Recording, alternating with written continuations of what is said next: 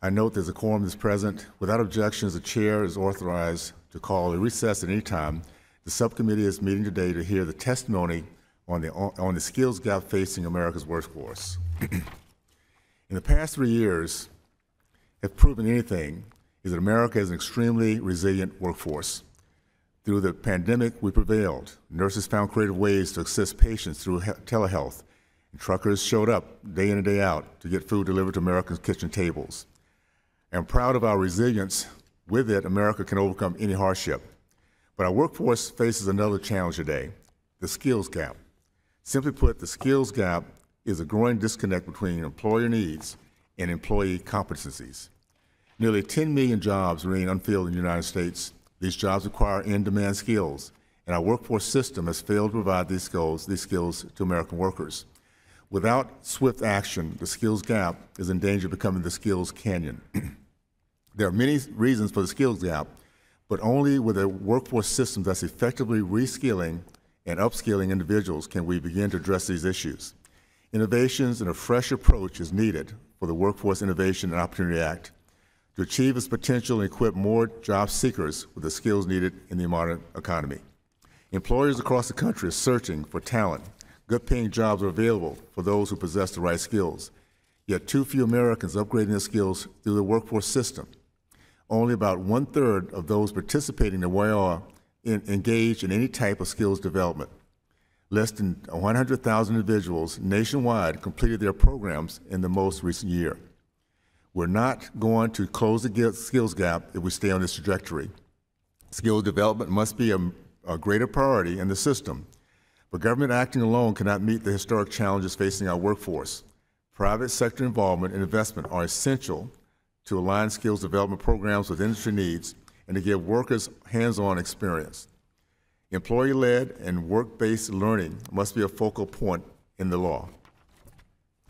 When it comes to skills development, employers must be in the driver's seat. And while skills and competencies become the new currency in the labor market, we cannot continue to support programs in WIOA that are failing to deliver the skills our economy needs and demands. Reforms are needed to ensure all eligible programs lead to good outcomes. The priority of WIOA must be to connect job seekers with job grantors. At this critical moment, Congress cannot simply double down on the status quo. More taxpayer dollars will not magically fix the problems that are being identified in our workforce system. Today's hearing provides an opportunity for us to hear from experts on these issues and identify solutions together. This is an area where we have a lot of bipartisan agreement. In fact, back in 2014, we found a deal that worked for both sides of the aisle. Legislators, regulators, employers, employees managed in countless talks to responsibly outline a system to connect workers and employers. Those discussions resulted in WIOA's passage in 2014. At that time, the American government looked very similar to what's happening today. A Democrat was in control of the White House, Democrats were in control of the Senate, and the Republicans were in control of the House. I hope with good faith discussions, once again, we can reach an agreement that reforms and strengthens WIOA, delivering results for the job seekers, job creators, and taxpayers. With that, I yield to the ranking member, Ms. Wilson.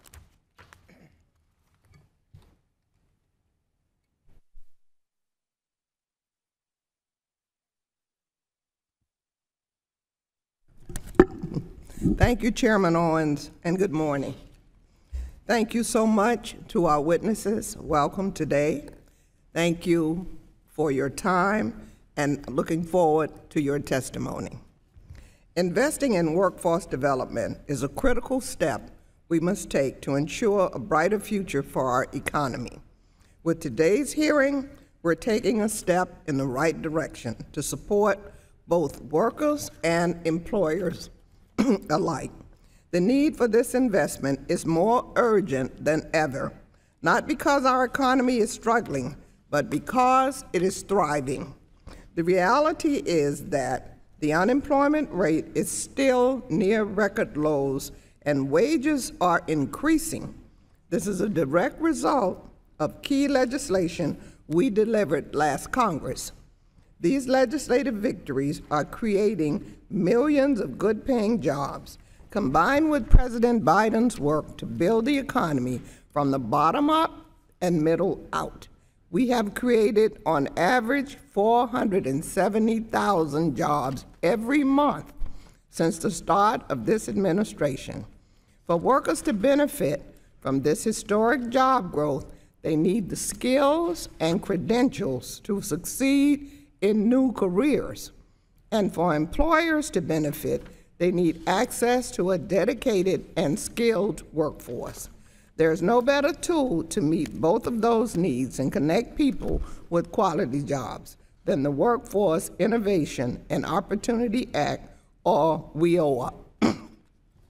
WIOA is the backbone of our workforce system, but our investment in workforce development falls short of where it needs to be to stay competitive in the global economy. Other developed countries spend 0.5% to 1% of their gross domestic product on workforce development. We in America spend only 1/10 of 1%. We cannot afford to fall behind in this critical area, and increasing our investment is the only way to stay competitive.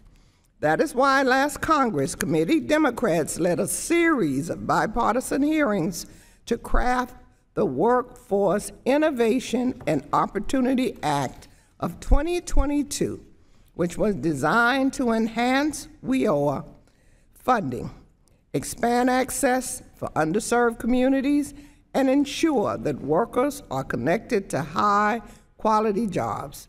The House passed the bill last year with 4 Republican votes. I believe my Republican colleagues agree that we must strengthen skills development.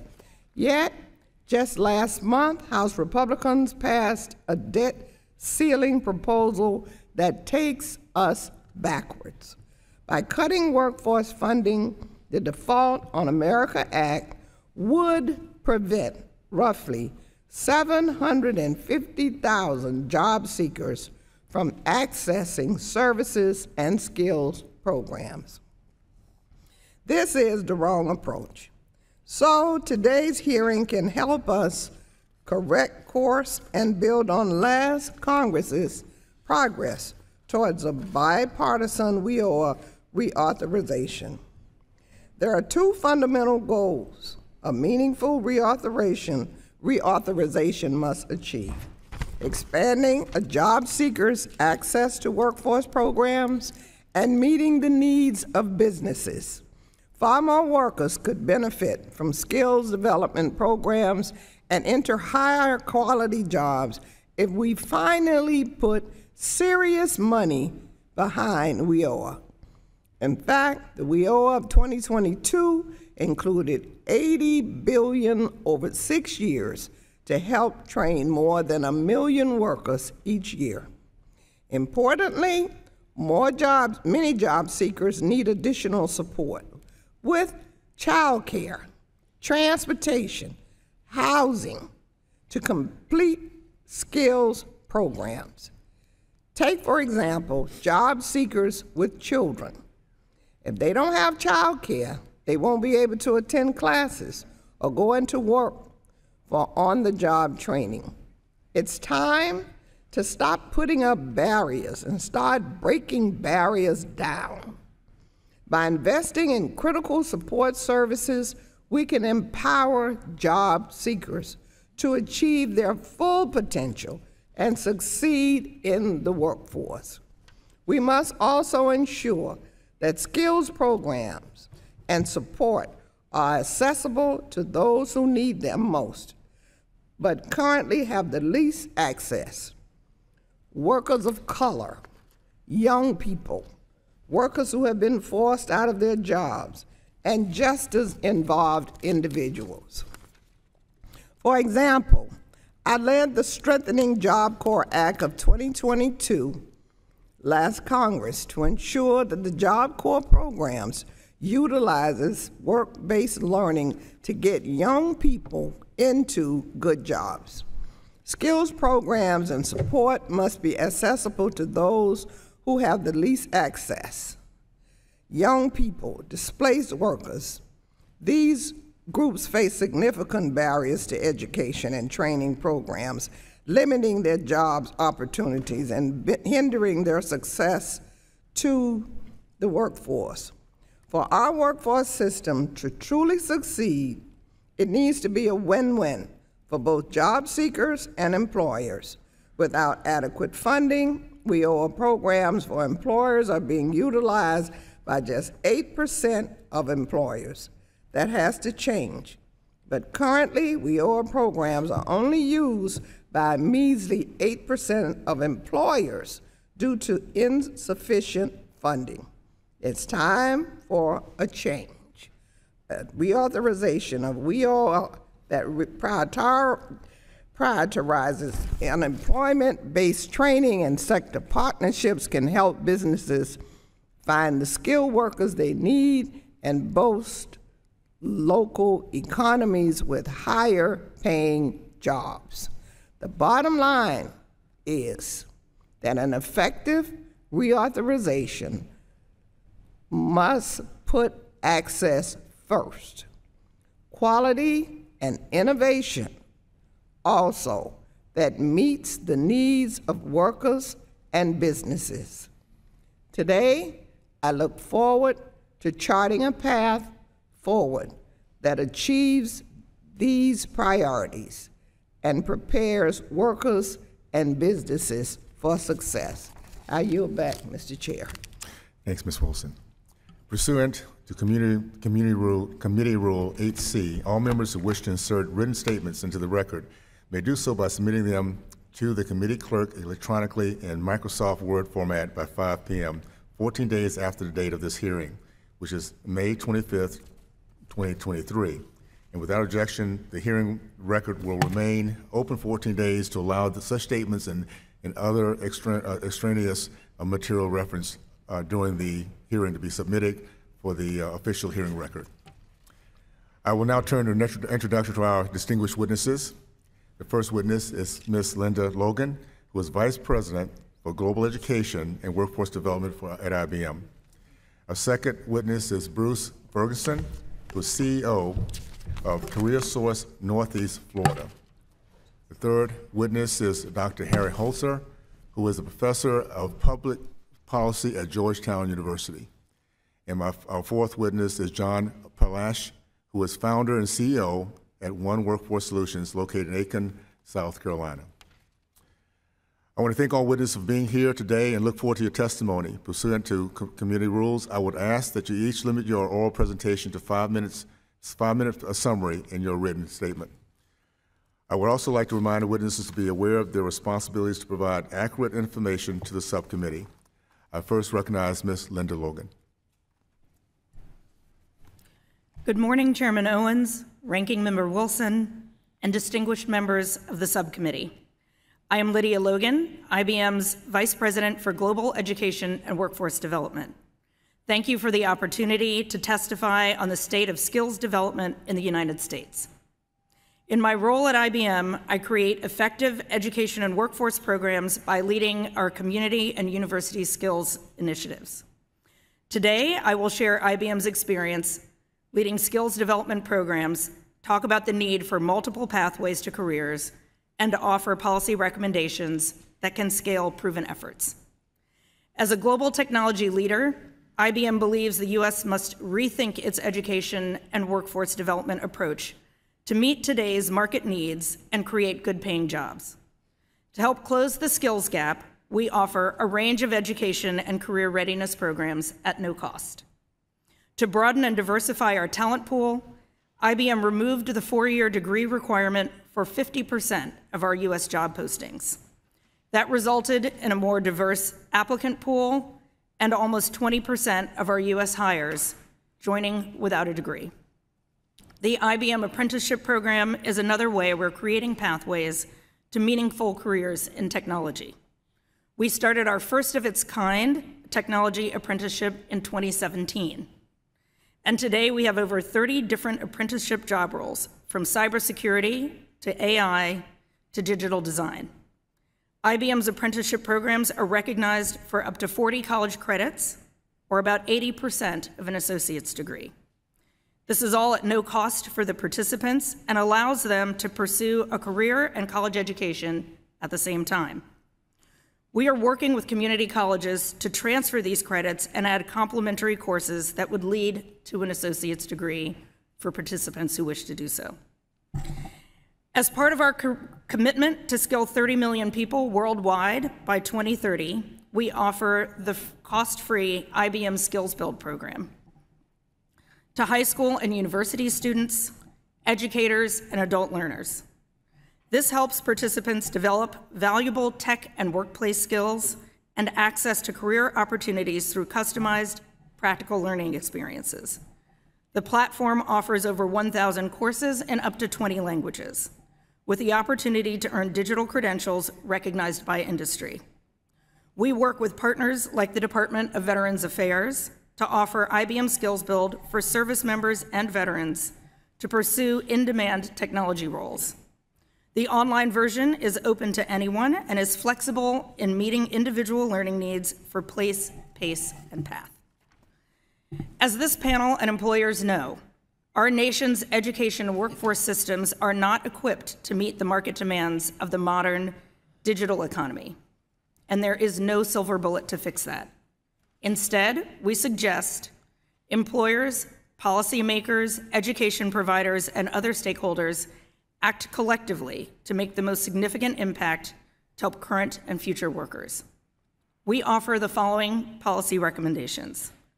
First, align higher education and workforce development laws to focus on skills. It's critical our federal higher education and workforce laws work together to provide the necessary resources to attain in-demand skills.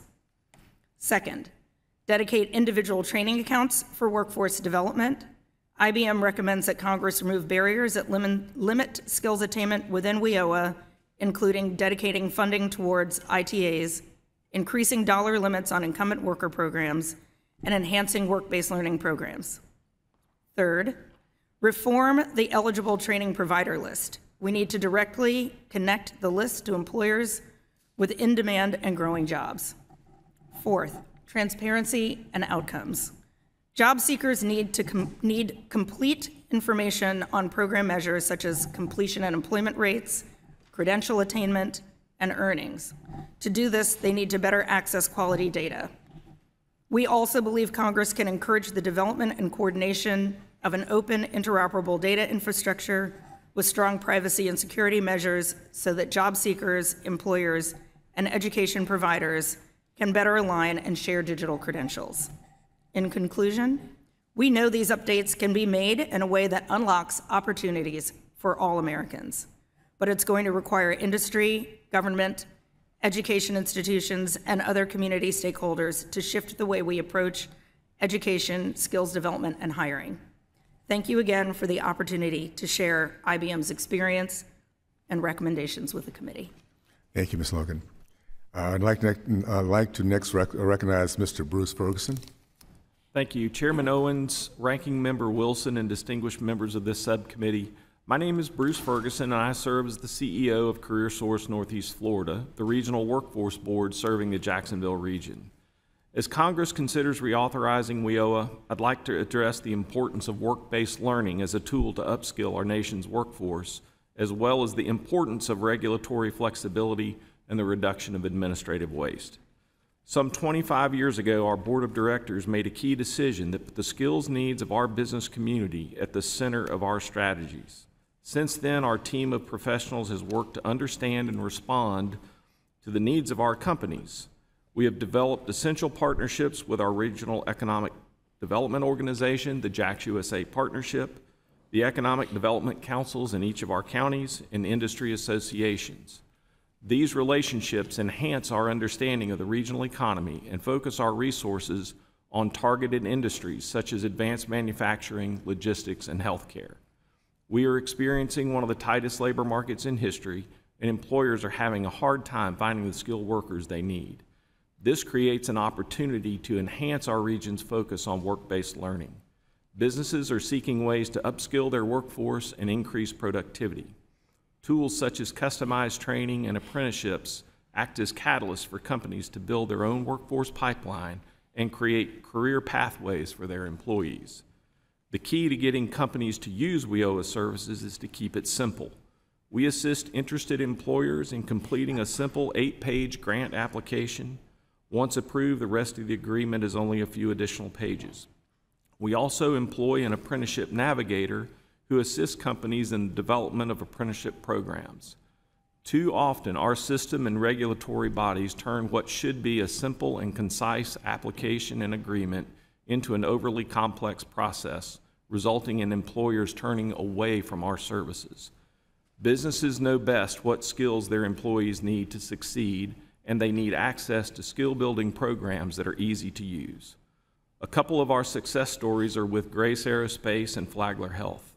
Grace Aerospace is a small manufacturer providing full-service electrical and structural manufacturing for the U.S. military and commercial clients. With WIOA funding assistance, a Grace quality manager became a certified Institute for Printed Circuits IPC trainer.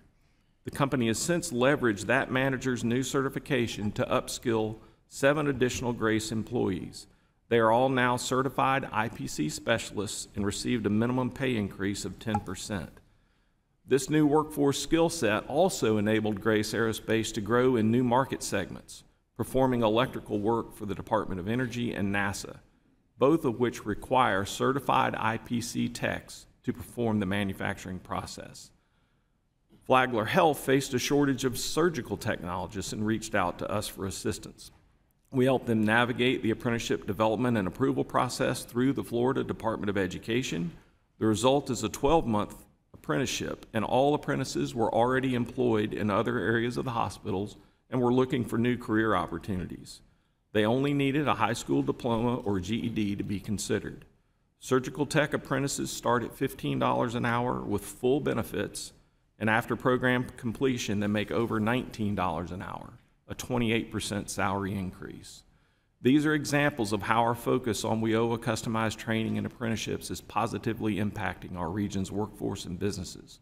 We believe enhancing current WIOA legislation to be even more integrated and flexible can really be a difference maker. With the current flexibility, our board has been able to shape policies and skill-building programs that meet local business needs.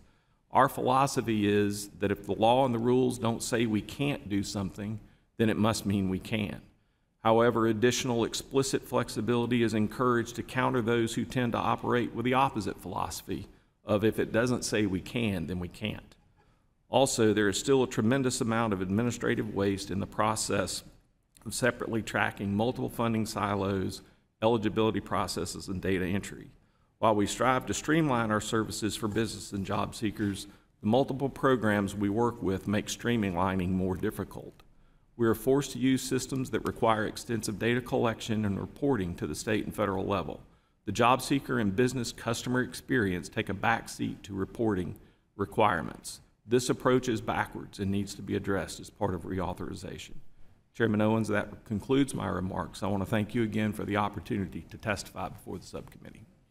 Thank you, Mr. Ferguson. I will now recognize Dr. Harry Holzer. Thank you. Good morning. Chairman Owens, Ranking Member Wilson, and distinguished subcommittee members. I'd like to make 4 main points in my testimony this morning. Number 1, many millions of Americans without any post-secondary education or training credentials would have higher productivity and higher earnings if they received more training, and many million vacant skilled jobs would be able to be more easily filled. Remember that in America today, almost half of all Americans have no post-secondary education or training credential, and too many of them are employed in very low-wage jobs, often low-wage service jobs, and particularly people of color are very heavily concentrated there. All the numbers are in my written testimony. They could receive better training and do better. Number 2, relative to American skill needs, relative to almost all other industrial countries, and even relative to earlier decades in the United States, our levels of public spending on workforce training are extremely low.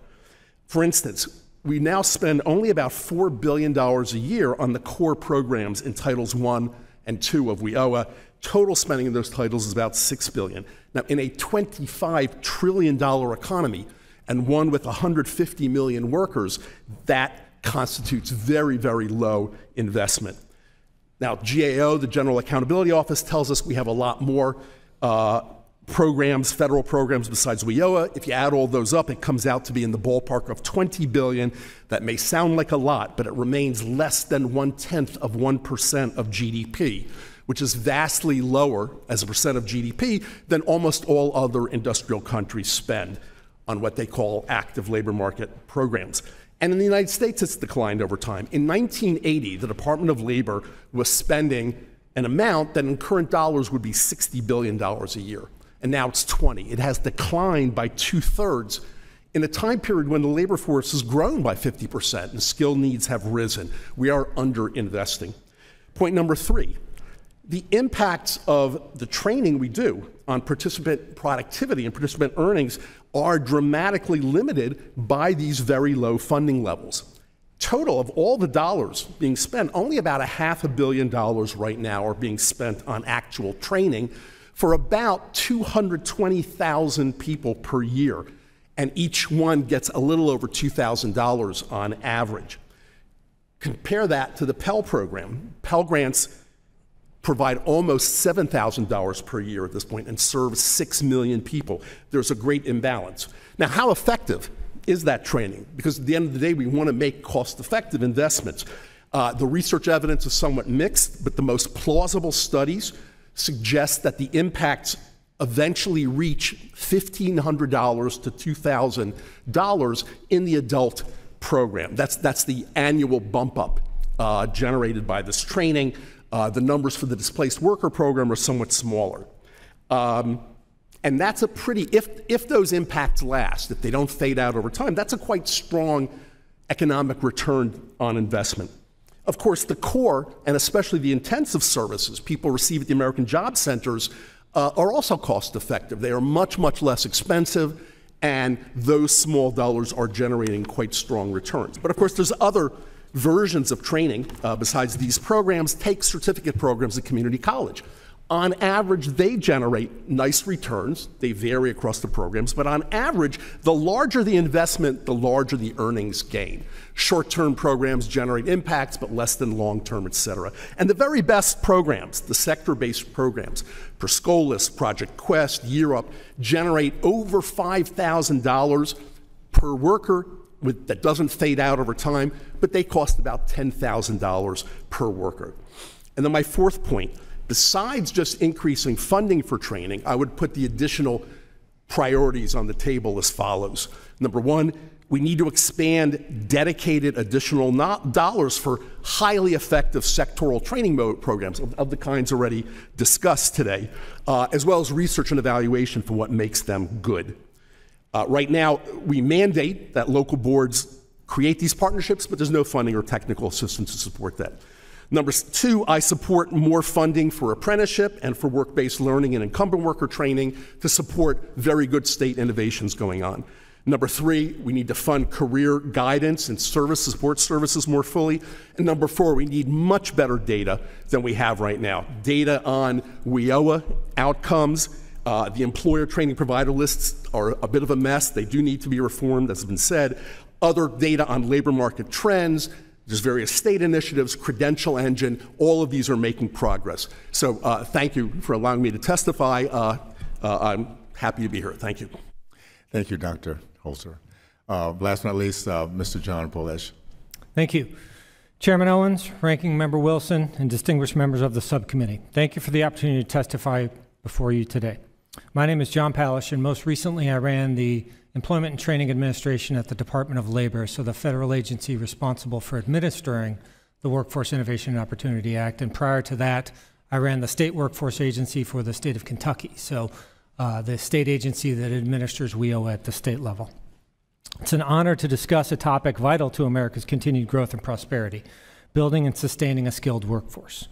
With my appearance today, I'd like to highlight 3 areas where I respectfully believe Congress could further its mission to increase opportunities, enhance accountability, and improve outcomes across the public workforce system. First, we must acknowledge and incentivize state and local boards to overcome perceived and real challenges to innovation. Second, we should hold the U.S. Department of Labor, state workforce agencies, and local boards accountable for their poor performance across a multitude of workforce programs. And third, Congress should explore targeted clarification and changes to WIOA to ensure skills development in the system aligns with the needs of employers. My written testimony explains in greater detail the challenges, performance failures, and areas for improvement in our public workforce system, but my oral statement will argue significant underperformance and failures at multiple layers of our workforce system are jointly the fault of local, state, and federal partners. Local, because the infrastructure as it exists is present at the local level with more than 550 local workforce boards operating more than 2,400 American job centers across the country. In addition, a majority of the WIOA funds pass through the state and land with the local boards as subgrantees, and with it the accountability and responsibility to be good stewards of the taxpayers' dollars.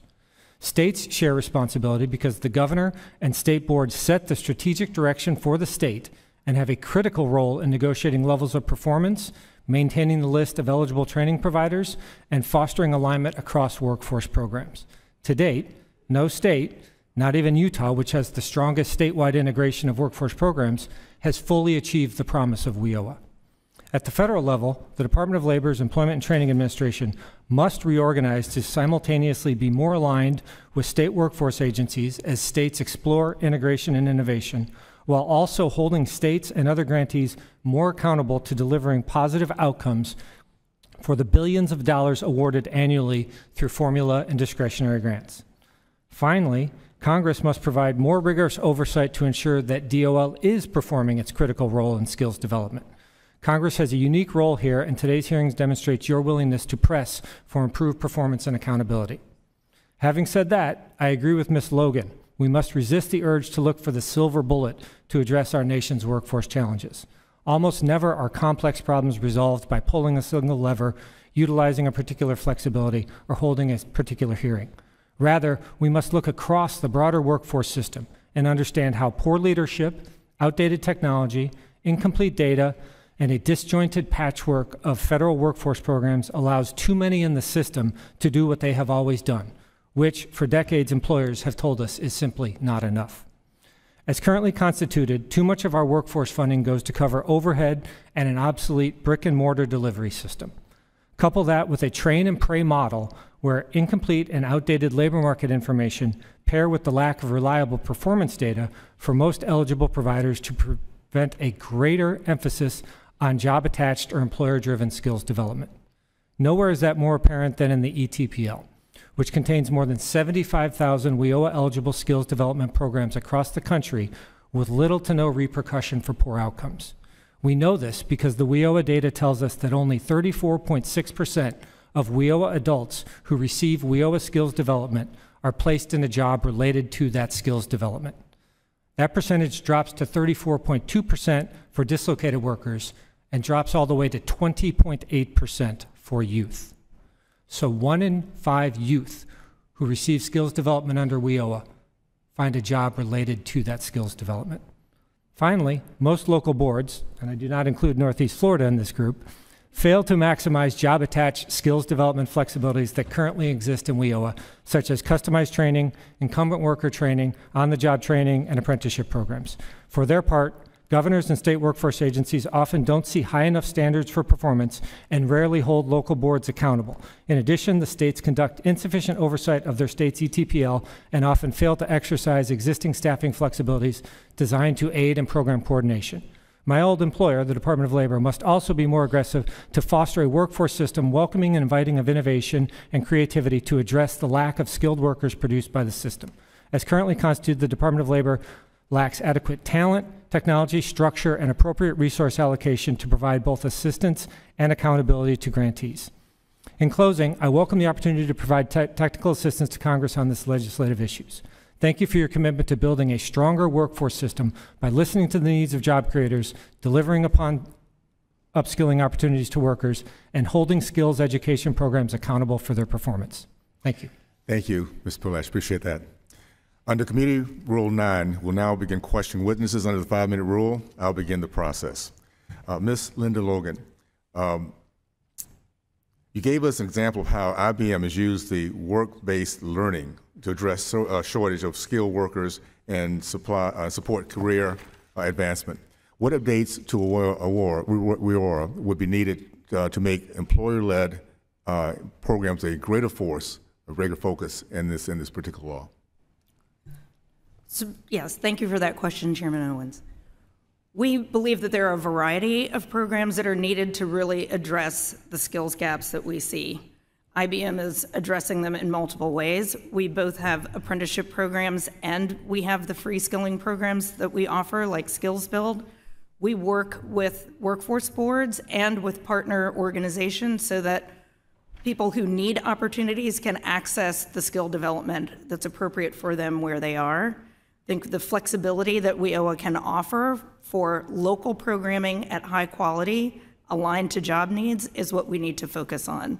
How do we make sure that we're aligning what employers need with the skills that are offered in a measurable way? Very good. Thank you so much.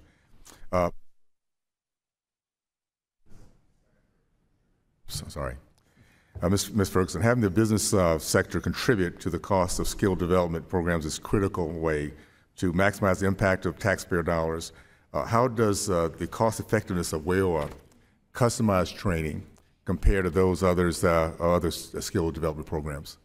Right, so for us, Mr. Chairman, on the customized training piece, the employer has to contribute at least 50% of the cost of the training. Quite often it is more than that. For this current program year that we're in, I can tell you that our average individual training account, single scholarship, is costing us about $6,300 per participant, and our average cost per participant for the customized training is just over $1,400. So it's about a four and a half times more efficient on the customized side. Very good. Thank you so much. Mr. Polesh, we have nearly 10 million unfilled jobs. It's a severe skills shortage, and 2 million Americans on the sideline and out of work. Yet the DOL considers the public workforce system in every single state a performance success. Why is that? And what changes the WIOA accountability structure are needed to tackle the workforce issues facing our nation? Yes, thank you for your question. So I think there's two things we need to focus on. One is the particular measures within the WIOA law. If we take a look at what states are measured against, there are 6 common measures.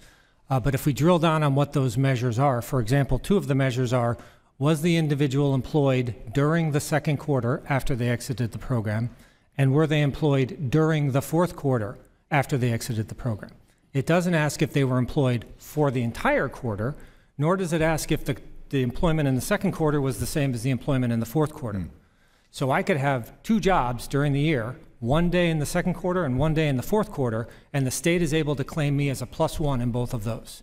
So we really have to take a look at the measures that we're holding states accountable to. But then we also have to look at the negotiated levels of performance. And I pulled down from the department's website the 2023 negotiated performance levels for some of the states. And if you look at the performance levels, and I hate to pick on states, but we're going to have to do that. If I look at New York and New Jersey, their second quarter after exit, so the number of people they say during the second quarter after they exit the program are going to have a job, is 61% for New York and 62% for New Jersey.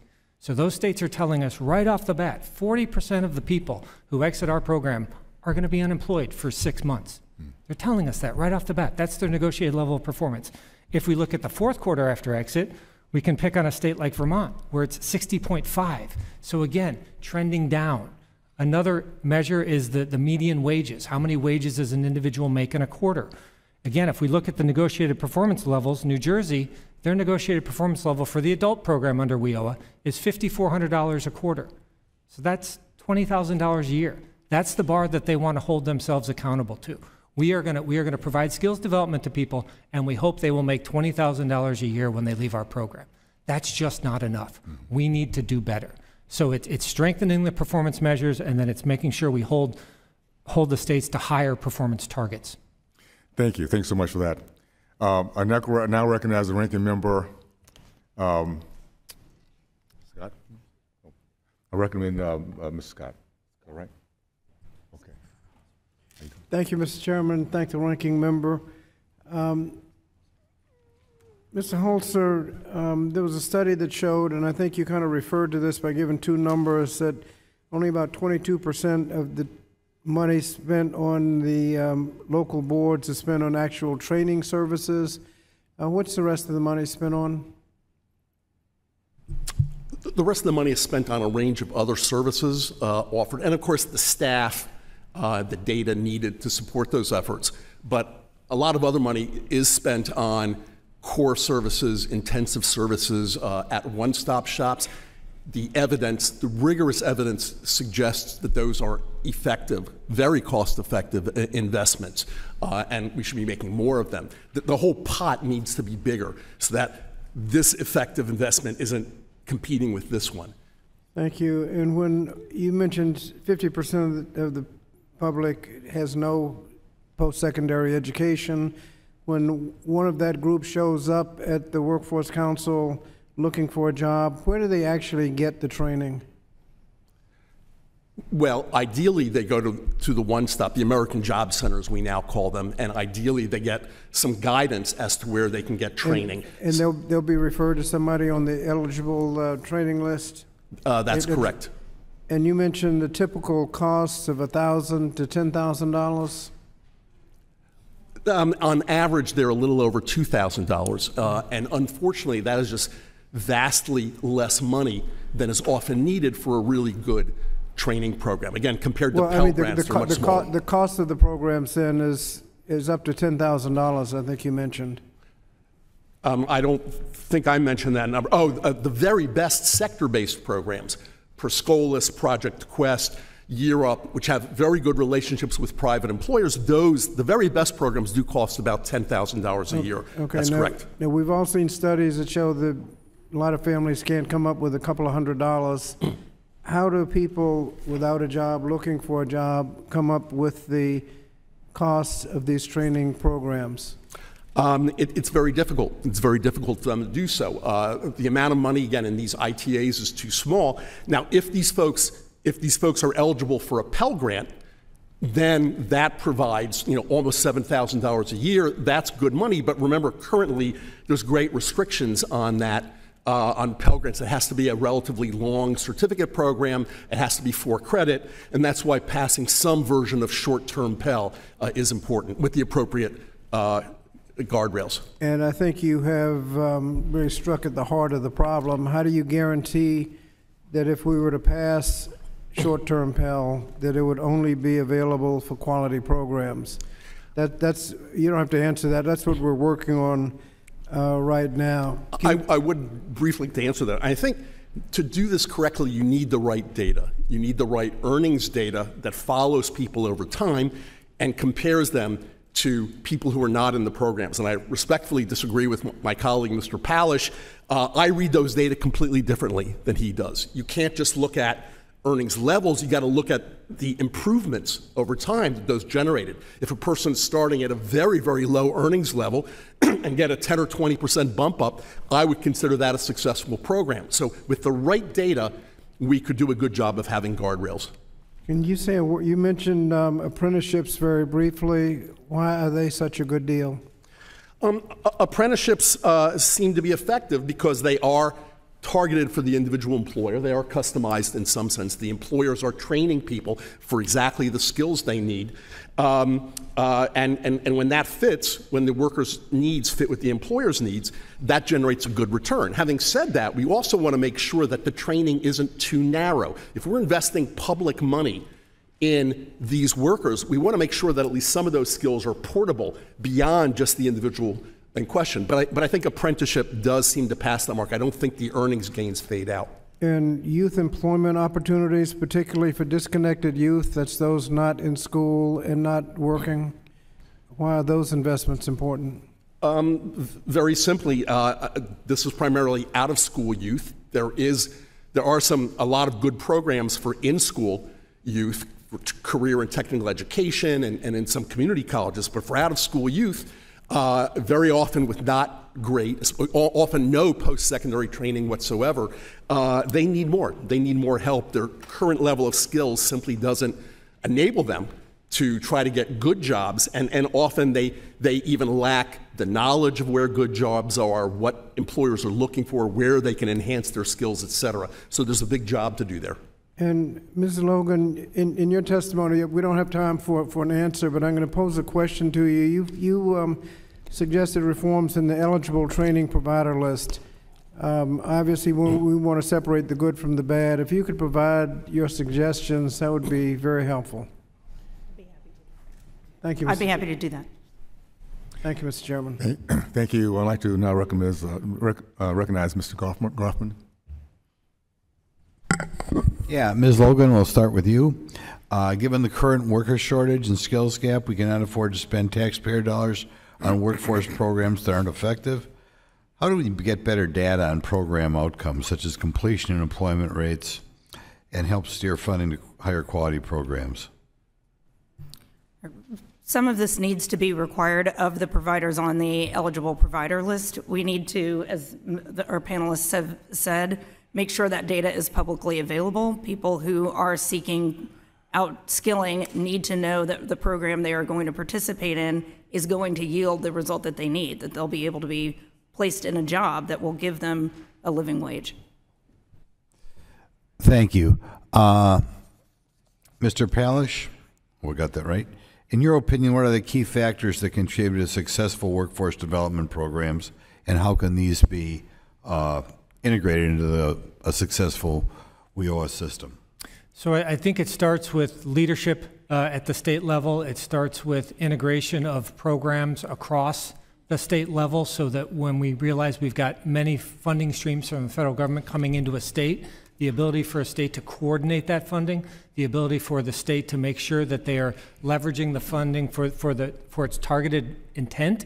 And then it's really getting back to performance. It's getting back to what we are holding ourselves accountable to. We've talked a lot about the ETPL list today. There are a couple of states out there who have more training programs on their ETPL than people they train.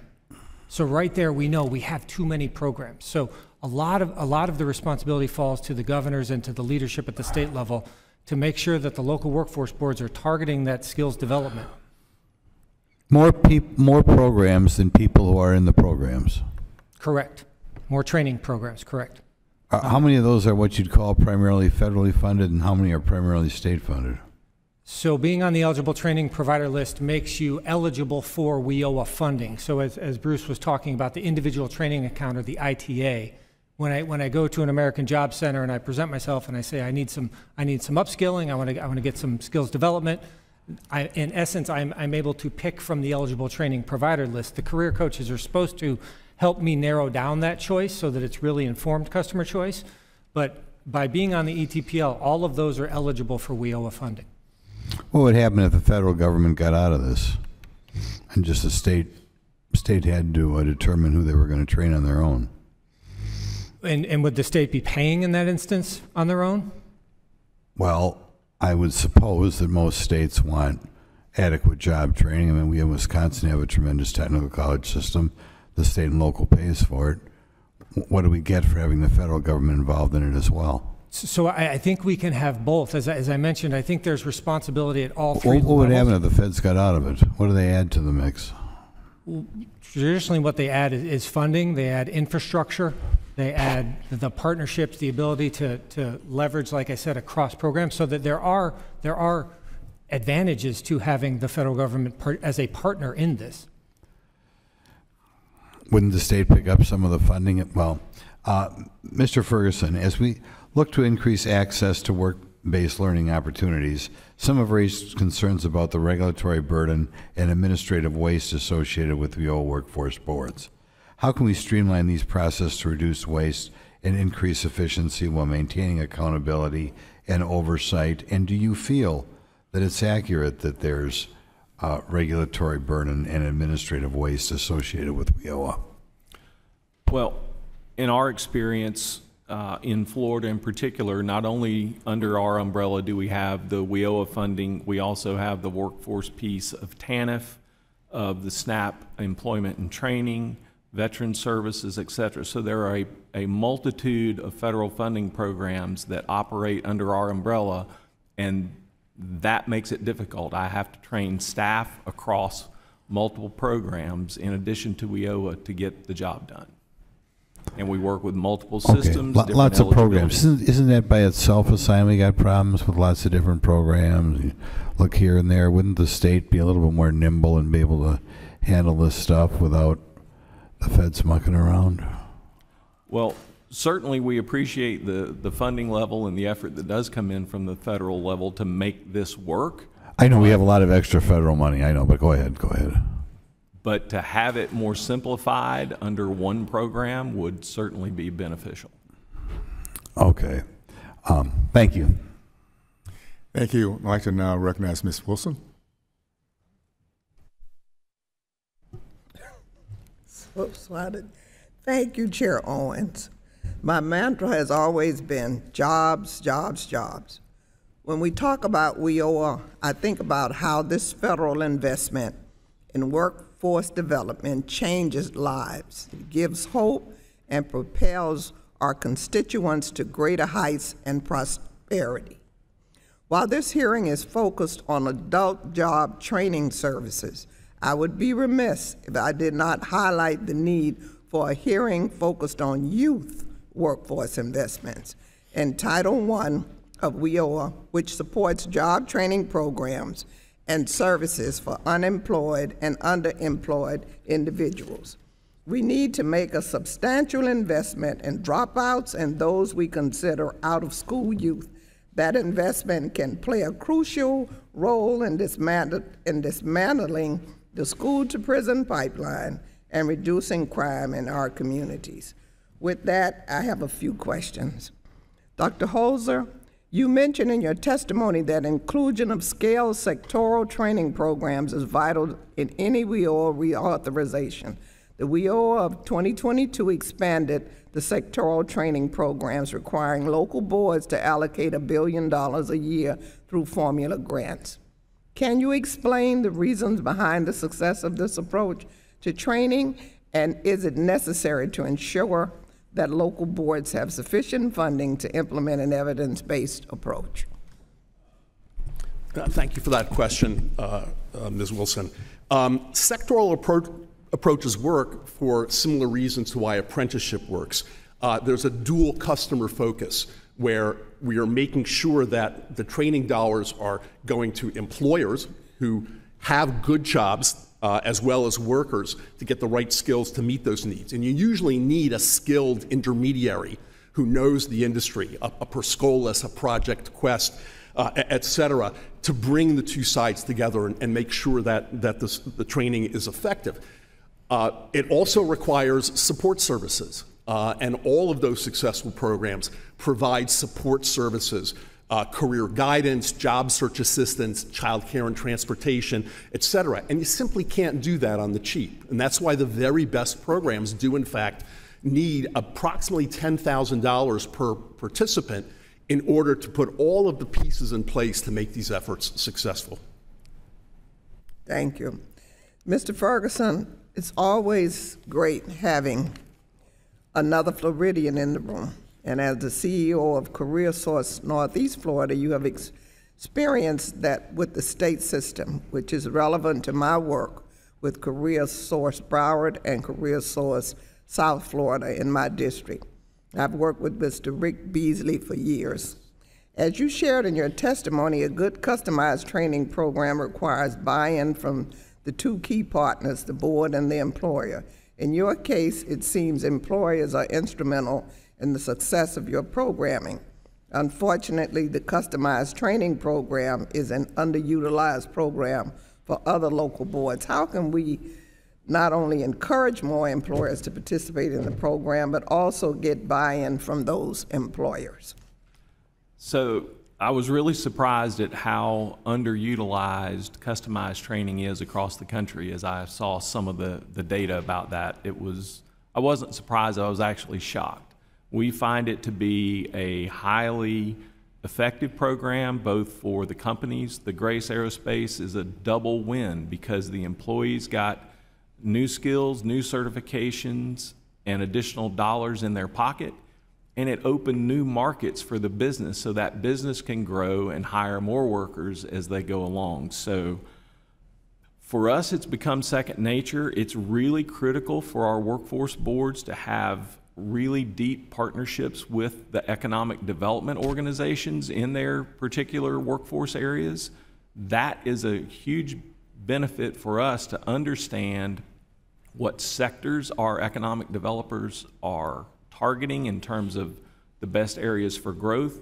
And because we do have limited funds, we try to target both our ITA funding as well as customized training in those targeted industries. I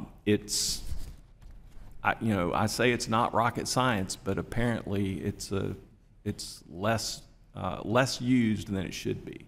It's a competitive advantage for our region. I'll just say that. I yield back. Thank you. I'll now recognize Ms. Moran. Thank you, Mr. Chairman. Thank you each for your testimony today and your participation in this hearing. Mr. Palish, I want to start with you. You mentioned earlier, just a few minutes ago, in response to Mr. Grothman's questions about the need for additional accountability. And I just wonder if you could give me some examples about the types of accountability that you believe should be a part of the WIOA program as we move forward to ensure that every dollar is used appropriately. Thank you for your question. Accountability starts with the sanctions provision in the law. Unfortunately, there was no sub-regulatory guidance from the Department of Labor on how to administer sanctions until February of 2020. And it just so happened that I signed that sub-regulatory guidance. So for more than 5 years, the law was in place without the Department of Labor weighing in on exactly how the department would hold the states accountable and how the states would hold the local workforce boards accountable. So we can see that there wasn't a real commitment to accountability. There wasn't a real commitment to sanctions up front. So I think if we can get the Department of Labor to focus on its responsibility, if we can get the states to focus on their responsibilities, we all have a role here, and we all have to do a little bit better at our job. We all have to do a little bit better about holding everybody accountable, making sure that the ETPL is clean, making sure we have tight relationships with employers. And to Mr. Holzer's comment earlier, in my written testimony, I said that I don't think wages are a good measure. And within the PEARL, which is a very massive file that the states are required to submit for every individual they serve, we collect their pre-enrollment wages and their post-enrollment wages. So we can absolutely look at the difference in wages, the change in wages, but we don't do it. That's not the measure. The measure we're held to is just, what are your wages? So that there's things that we could do to tighten this up, to really focus on what we all want, which is positive outcomes for job seekers. Each of you, and I agree with that, thank you for that response. Each of you has been involved in workforce development for a number of years. I'm curious if we could just go down the panel, and I'd like for each of you to give me a quick response on programs. You don't have to identify them by name, but programs that have not worked. Help me understand and help the committee understand why they're not working and what traps we need to avoid as we begin to reshape WIOA this next year. Ma'am, I'd like to start with you, Ms. Logan. I think what we need to focus on are programs that are connected to jobs that are local so that people see the relevance of what they're learning, connected to what's actually going to, where they will be employed afterwards. So job-connected learning. Yes, and that was going to be one of my next questions, but since you brought it up, I'm curious, what would you suggest we do to make sure that businesses are connected to that workforce development? Because that, in fact, is the goal, right? Absolutely. Well, first, certainly involvement with workforce boards. I'd also say the economic development locally always is driven by business, and the jobs that are going to be created locally is a way to make sure that the skills that are needed by the jobs that will be created need to be aligned to the training, the skilling programs that are being offered. Mr. Ferguson, back to my first question about programs that you've seen that have not worked. Where has been the bottleneck, or what has been the problem? Gosh, what doesn't work? We try to make it all work as best we can, but some of the difficulty lies in the data collection that we have to go through. For a participant in WIOA to do a full WIOA application for us may take up to 45 minutes through the state system. That's too long. We need to be able to collect what we need and move a participant through the process in a quick manner. I'm shocked that you would say a federal program has too many documents and strings attached to it to make it difficult. And unfortunately, that's the case. I think that is true. Sir, next, I'd like to just move to you. Answer my question if you don't mind. What have you seen that doesn't work that we need to avoid? I can't name individual or single out individual programs. I would argue that in some cases, in certain limited cases, the training either may not be appropriate or portable for the workers who leave that sector, or in fact, the wages on those jobs might be extremely low, and with training, individuals could do better than that. I think, again, with the right data, we could weed out ineffective programs, get them off the ETPL lists, but again, the quality of the jobs for which we are training, and let's be honest, the dollars are so small that they can't use them to train for really good jobs because the dollars are too limited. And I'm almost out of time, so I think what I heard you guys say is a lot of the problems are there's no portability sometimes, there's no basis and outcomes, there's no accountability, there's too much regulation and oversight by the federal government, and frankly, not enough creativity in allowing local workforce boards to do what is best in their local community. Is that an accurate summary? All right, thank you guys. I appreciate your time. I yield back. Thank you. I'd like to now recognize Ms. Manning. Thank you, Mr. Chairman. I represent a district where we've had huge job losses when many of our textile and furniture manufacturing facilities moved overseas. And after many, many years of effort, we have been successful in attracting new advanced manufacturing jobs, but those jobs require more skills than many of our workers have. Those skills require programs from apprenticeships to training programs to community college, and of course, all these programs cost money. Dr. Holzer, you mentioned in your testimony that compared to other developed countries, we are dramatically underinvesting in training our workforce. And you cited reports that show that greater investment in worker training results in higher income to those workers, which I assume leads to more self-sufficiency.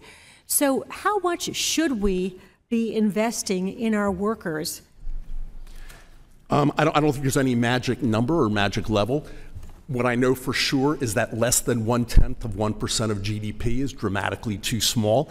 So if we were more like some of the more successful countries in the EU, where as a percentage of GDP, they will spend 0.4%, 0.5%.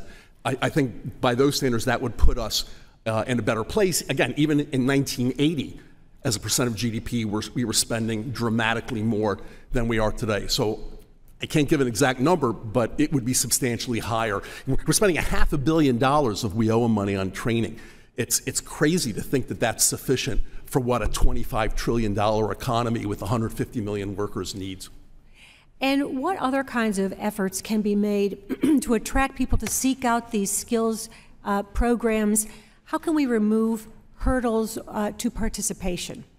I think that starts simply with getting the word out in the community, in schools and community colleges about local opportunities within the region, about vacant jobs, the skills they require. Now, not every form of training is going to work for every unemployed worker or every low-skilled worker, right? There's a certain basic level of skill needs, which is why basic literacy needs, including digital literacy, are also important.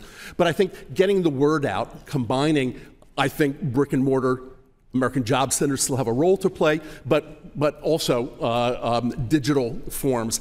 A lot of people do need some human touch to help that process, but strong outreach, making information on opportunities available that meet what individual workers as well as individual employers can bring together is the goal. And are there other federal programs that provide support services like food assistance and child care and transportation that could also allow people to seek out these kinds of training programs that they might not be able to pursue right now? Yes, out of the 43 programs that GAO identifies, some of them do allow spending on child care, transportation, and career guidance and job-seeking guidance is very important. And of course, WIOA money is spent on those things as well.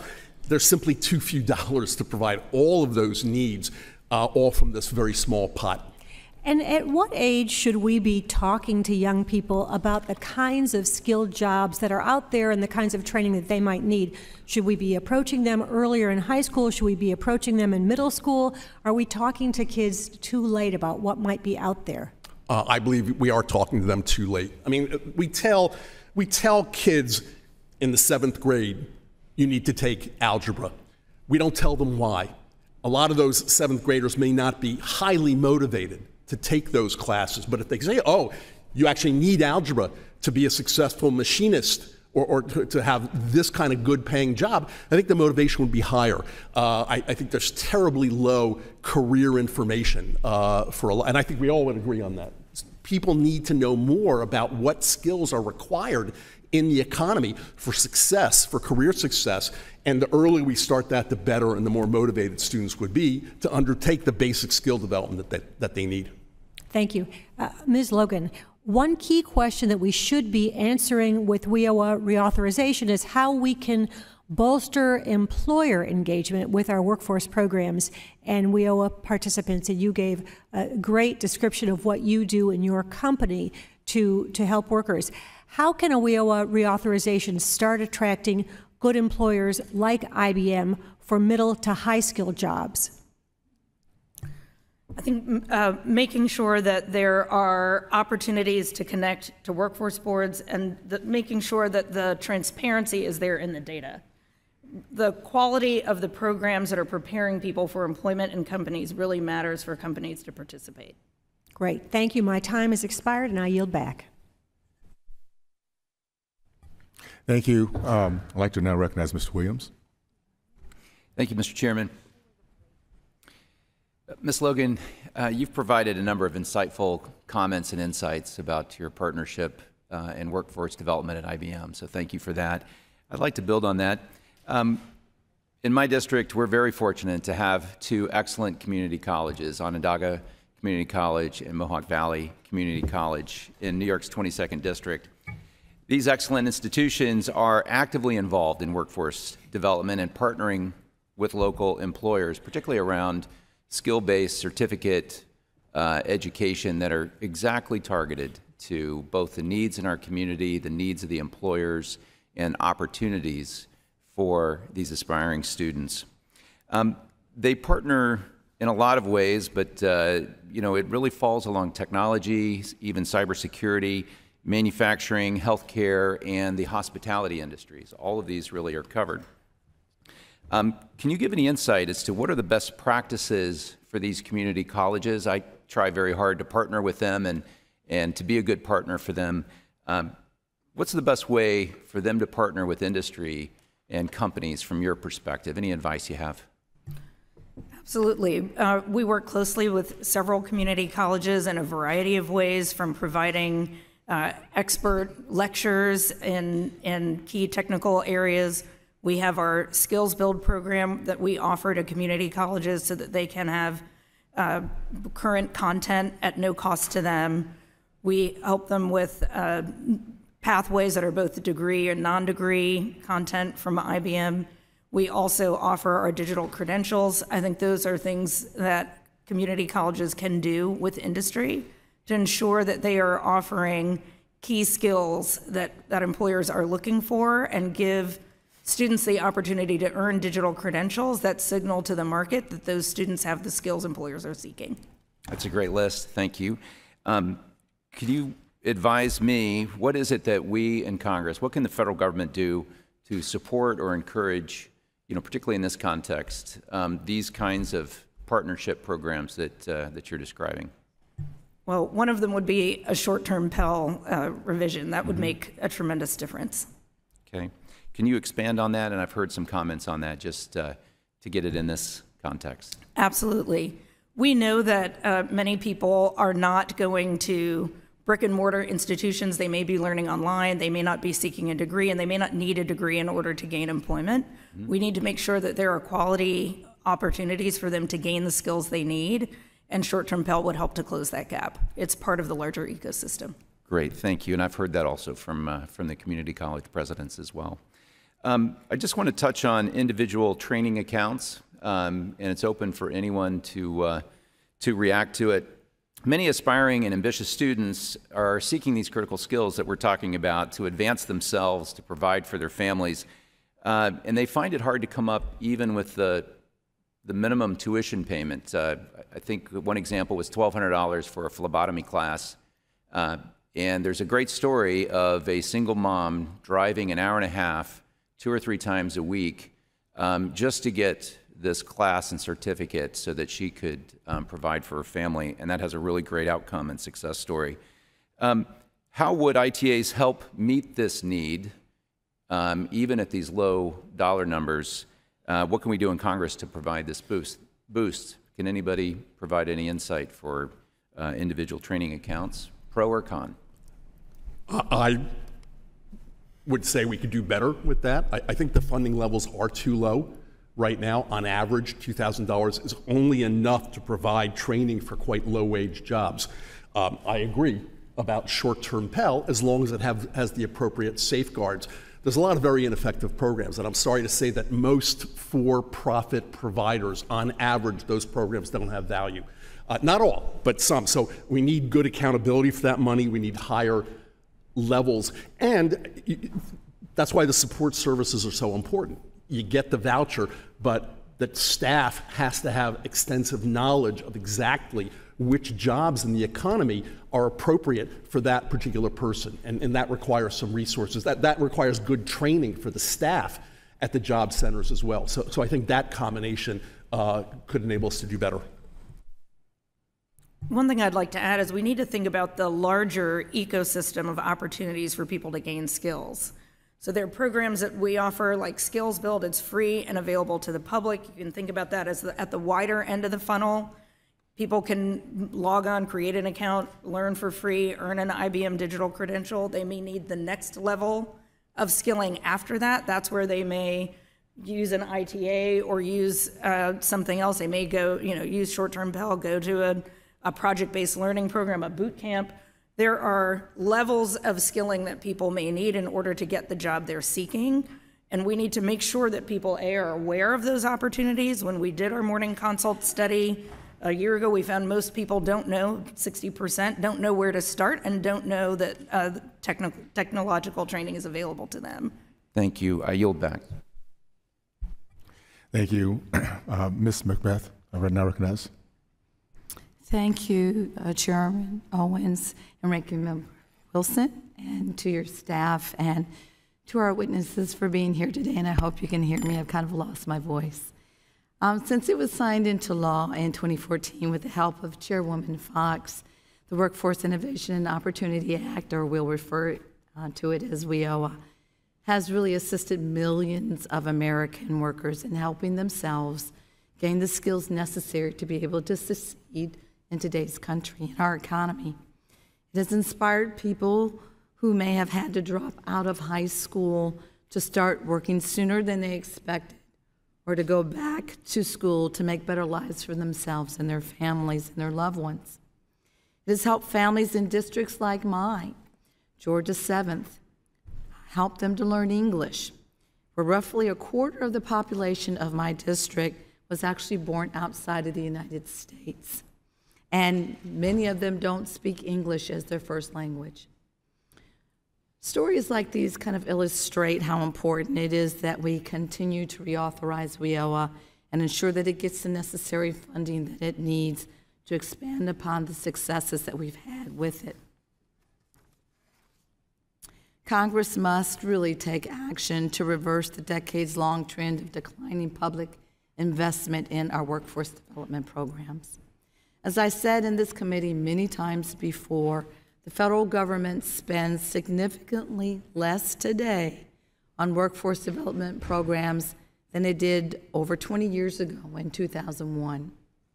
My bill, the Train for Better America Act, which was included in the bipartisan WIOA reauthorization that passed the House last Congress, would assist community colleges and technical schools in connecting recent and upcoming graduates with employers in their area to fill the workforce shortages by making the Strengthening Community Colleges Training Grant Program at DOL permanent. We know that community colleges and technical training schools like Gwinnett Tech in my district in Lawrenceville and Georgia Piedmont Technical College in Clarkston are some of the best and the most frequent providers of training for our workforce system. Yet, there is no dedicated funding to support these community colleges through WIOA. The TRAIN Act would actually authorize over $770 million for our nation's community colleges to develop and sustain job training programs for job seekers with barriers to employment. Dr. Holzer, I have two questions for you, and I hope we can get to both. What value do you believe that community colleges bring to the workforce system? And do you think a WIOA reauthorization needs to include targeted funding specifically for our community colleges? Thank you for both of those questions. Community colleges are the only institution in America that could deliver job training at a scale remotely close to what our labor force and our economy needs. So they could potentially play an enormous role. Unfortunately, I think so far the performance is more mixed, coming as some do much better than others. We know that community colleges, we expect them to wear a lot of hats and do a lot of things. We expect them to have a purely academic mission, to be a stepping stone to four-year programs, which some do well. We expect them to do really effective job training. But many of them are strapped for cash. They simply can't do so many different functions really well. For instance, most students get very, very little career guidance at community colleges. I mean, they might see an academic advisor once a semester who checks off their courses, but that's not real career guidance. And frankly, a lot of community colleges can't afford to provide more of that guidance and more of the support services a lot of students need. I think another issue is this divide between for-credit and not for credit. Frankly, a lot of students, if they did badly in high school, they may not be academically prepared for some of the better for-credit classes, requiring the community colleges, so without short-term Pell, which I think all of us have agreed on some version of that's really important, but it requires the community colleges to do all kinds of creative work to try to reach those students and provide them with what they need. And I think, more dollars for things like career guidance and for teaching capacity. And another thing we have to remember is that a lot of these industries, especially in IT and advanced manufacturing, they change very quickly. And the skills can become obsolete very quickly. And community colleges sometimes can be a little bit bureaucratic, less bureaucratic on the not-for-credit side, which is why those programs are important, but they also need more funds to support capacity building, effective capacity building, as well as good interactions with the employers with need in those districts. Thank you so much, and I'm out of time. Okay. Thank you. I'd now like to recognize Mr. James.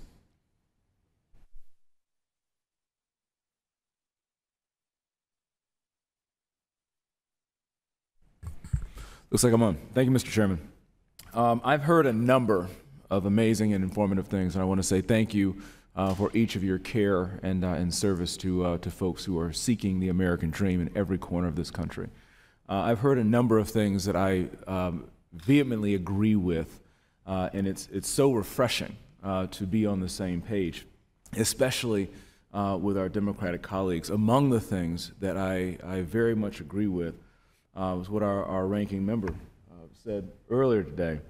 In her statement, she mentioned two fundamental goals reauthorization must achieve: expanding job seekers' access to workforce programs and meeting the needs of business. She also stated, and I agree quite strongly, that reauthorization of WIOA-based training and sector partnerships can help businesses find workers they need with higher-paying jobs. Effective reauthorization must put access first, quality and innovation also that meets the needs of workers and business. I, as a former business leader and representing the Michigan's 10th Congressional District, the arsenal of democracy, #1 manufacturing district in the entire nation, know how important it is to make sure we have a workforce that's ready and that the American dream is accessible and attainable. Based upon the comments of the ranking member earlier, would estimate that we agree there should be no wrong path. There should be no wrong path to pursue the American dream.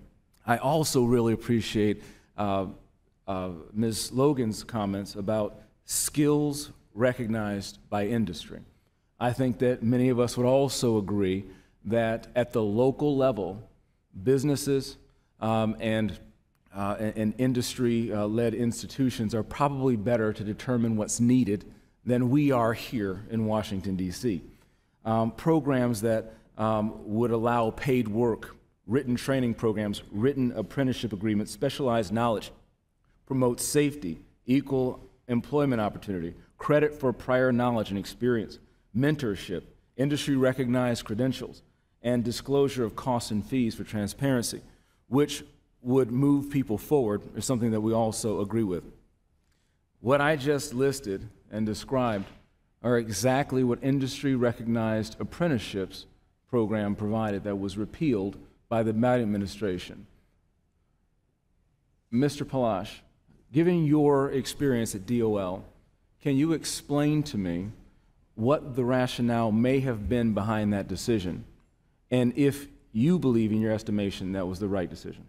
Yes, thank you very much for the question. I do believe it was the right decision. I believe the intention was to create yet another pathway for individuals to achieve the American dream, to achieve the skills development that they need. We talk about multiple pathways all the time, and the IRAP program was designed to create yet another pathway for an individual to take.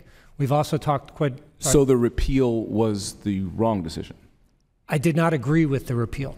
Okay. Having been the individual who signed the rule into law under the previous administration, I was dismayed to see that rule was rolled back. And the reason being is we've talked a lot today about administrative burden, and that was another thing we were trying to do, is we were trying to take the Department of Labor, take my office out of that decision-making process and push that down to the states, push that down to the trade organizations, the employer groups, the folks who actually know what's needed, and taking some of that onus off of the Department of Labor, because I don't know what occupation should be apprenticeable at the federal level. I need the local folks to tell me that. So I did not agree with the action. I think it took away an avenue for individuals to achieve that American dream, and that's unfortunate. I firmly believe, and I think we agree, that when the federal government believes they know better what businesses and locals need, that is where we run afoul. Offering opportunities to earn and learn while obtaining valuable, portable, industry-recognized, competency-based credentials are very important. In the last 30 seconds we have, Ms. Logan, you listed 4 items that should be priorities. Could you relist those for us again, please? I think they're very important. Absolutely. Align higher education and workforce development laws to focus on skills, dedicate individual training accounts for workforce development, reform the eligible training provider list, and focus on transparency and outcomes. That's outstanding. I believe IRAPs achieve all of those. Thank you all for your time. Thank you. I'd now like to recognize Mr. Courtney.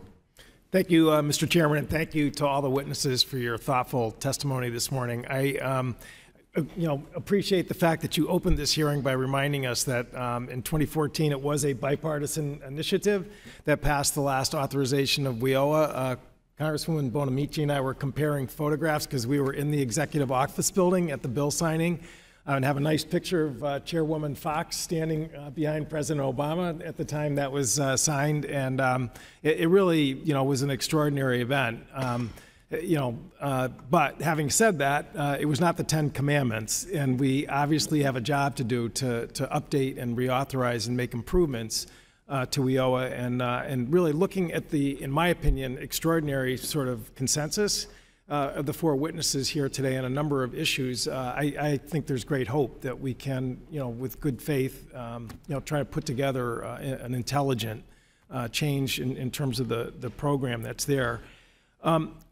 In my district, which is the home of Electric Boat, which is a shipbuilder that builds nuclear-powered submarines, that is now on a huge trajectory of growth because of a change in focus by the Congress in terms of appropriations as well as the Navy. We, again, have seen a hiring demand in terms of the metal trades that, sort of in the late 90s to mid 2000s sort of atrophied in terms of just the numbers of people and also the focus of trade schools as well as job training programs. The good news is that WIOA, in my opinion, succeeded in terms of bringing together the employer, the trade unions who have been part of this extraordinary company going back to the 1930s, and crafting a curriculum that in an accelerated fashion has resulted in over 3,000 graduates that 90% plus have been immediately hired, and the job retention is a smashing success. 10 weeks for welding, 8 weeks for electricians, 8 weeks for CNC machinists. The only thing that's been holding us back, as I mentioned to Dr. Holzer this morning, is really just that there's insufficient funding to get more slots. The hiring target this year for EB is 5,750 jobs in 2023. So again, the need to look at the authorized and appropriated funding levels in my district is issue number 1, 2, and 3. Part of that funding, and again, Ms. Logan, in your testimony, you talked about the fact that IBM has made this process free for workers in terms of going through the pre-apprenticeship and apprenticeship programs. That's also key. I mean, the 10 weeks for welding is very intensive. You can't just hit a pause button on your life in terms of daycare and transportation, paying the rent, and get through this process there. So, Dr. Holzer, again, in your testimony, you talked about the fact that this is just a reality in terms of the number of job openings in the economy and just the real life needs of people to be able to afford going through these transformational training programs. And is that, again, what you were focused on in your testimony? Yes, I agree with your summary of that. It's great to hear success stories, and we've heard a number of success stories today that I've actually been very happy to hear. We have to be honest about the level of demand, the need for funds out there relative to the resources that are available. And the programs you described really do require trainees to come in with a fairly high level of basic reading and math literacy, digital literacy, et cetera. We have to be honest that not all candidates for these training programs can meet those bars. That's why, in fact, Title II programs are important as well, and investing in the basic literacy. And the best programs are ones that integrate a pathway program that starts with basic literacy and then targets the literacy support to what the skill needs and the training will be. We have some good examples of those programs, and that's a major need as well. Thank you. Ms. Logan, again, IBM has a nice presence in Southbury, Connecticut, and again, I think it surprises maybe people to hear about a company like IBM using apprenticeships, but the Hartford Financial Group also has been using apprenticeships for a number of years now for their IT. Again, there's a lot of complaints about the fact that it's too burdensome to participate in the Fitzgerald Act register, but the Hartford Insurance Group, what I've heard is they had no problem, setting up the program in accordance with the law. What was IBM's experience with registered apprenticeships? So first, I'd like to say work-based learning is important in all forms, right? Work-based learning compared with quality programs.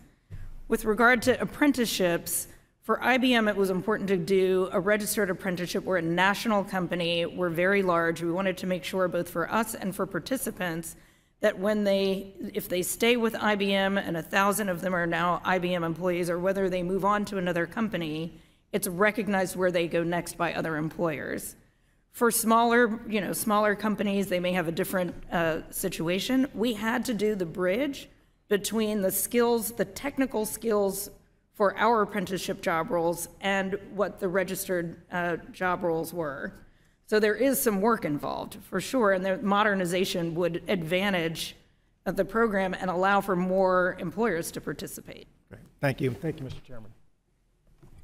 Thank you. Now I'd like to recognize the chair of the full committee, Dr. Fox.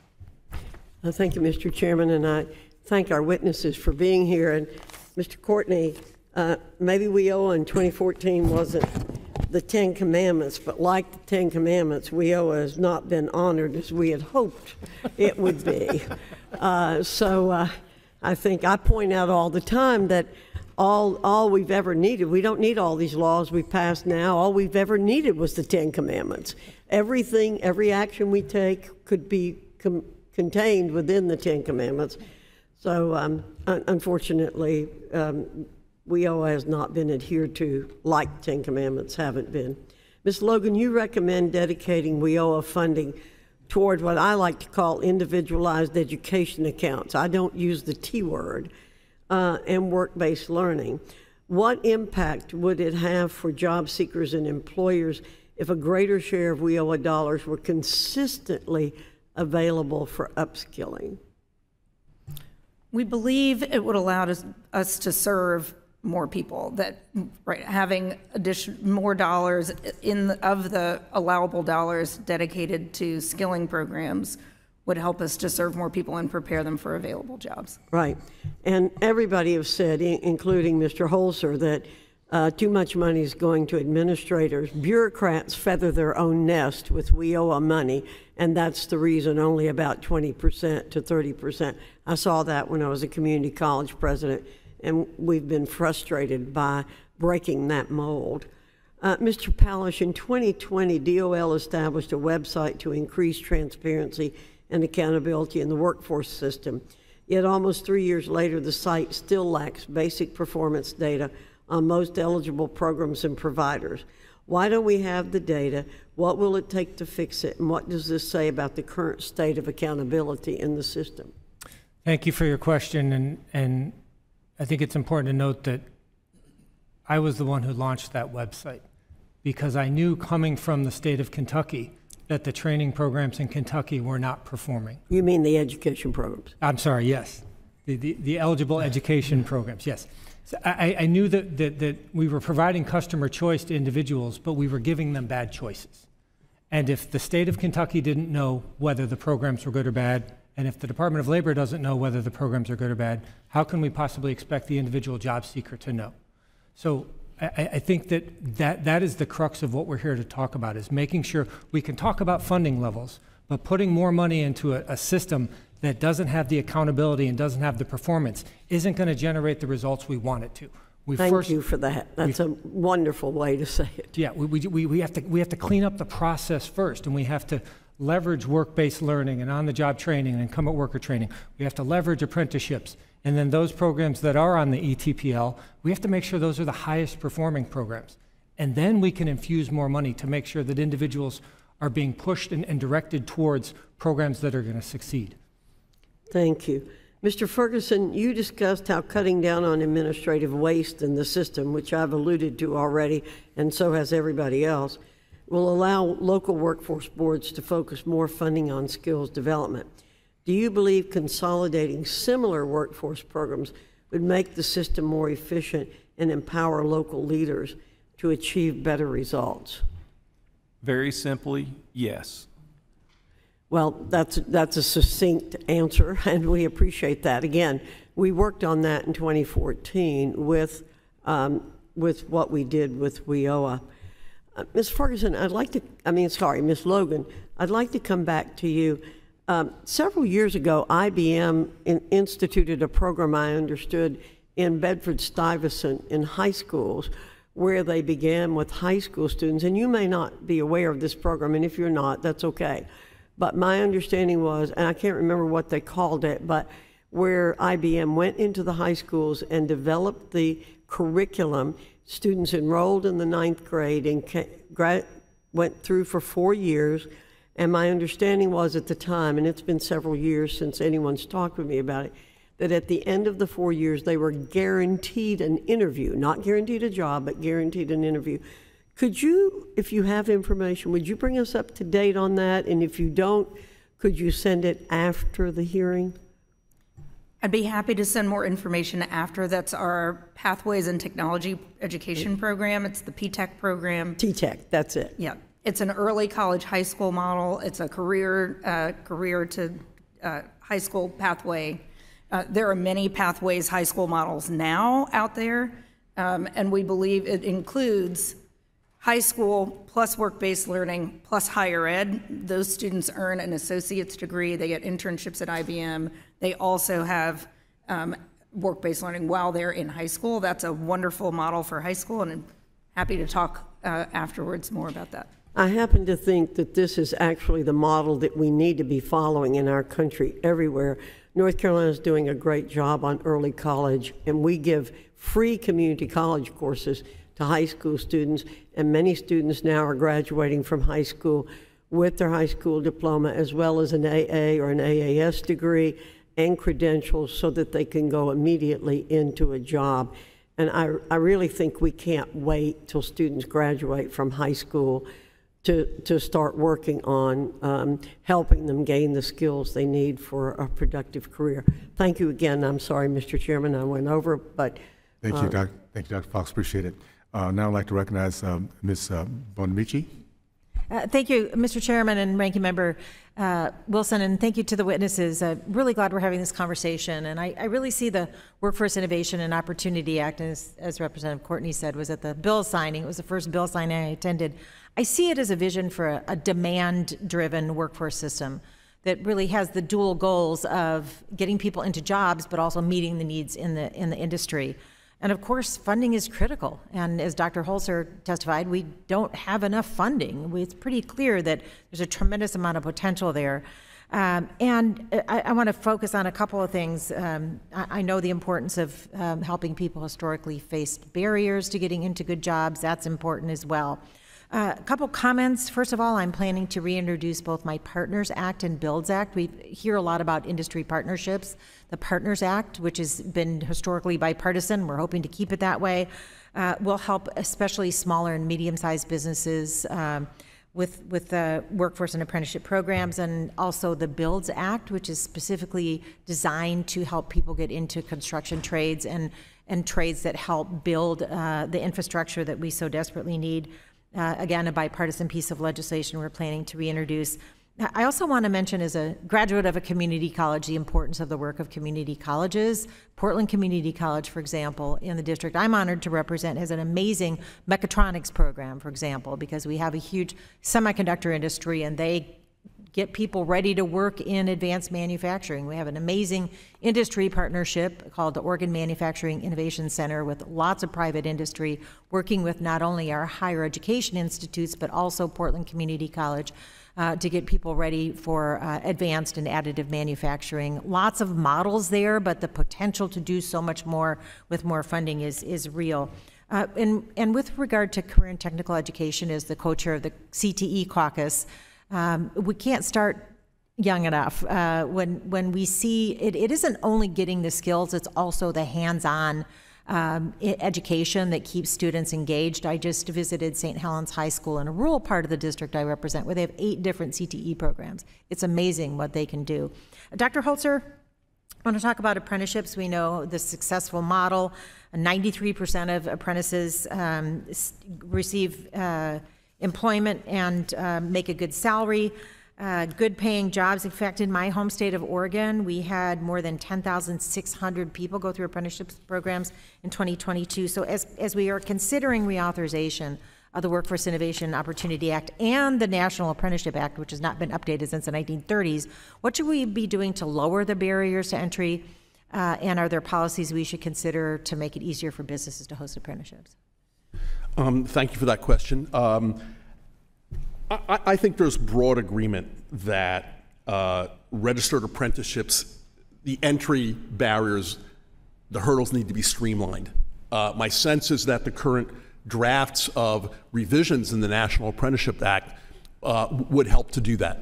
The exact details go beyond my level of expertise, but I think that's the direction we all agree on.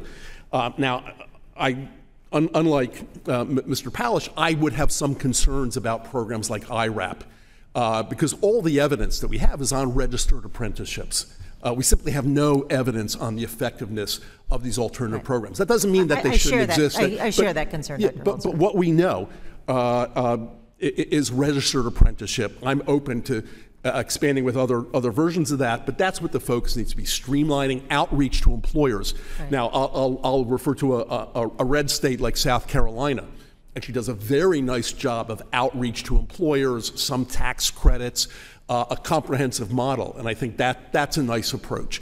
But I think we want to use the opportunity to reauthorize the National Apprenticeship Act to bring those barriers down and create some resources for outreach to support some of these very nice state models, innovative models. I just have a little bit of time left, and I just want to, Dr. Holzer, if we could just touch briefly on the 2002 legislation that codified reentry grants, so services are made available to those reentering the market after leaving the justice system. And we know the evidence is there. Rand did a report. It's a good return on investment.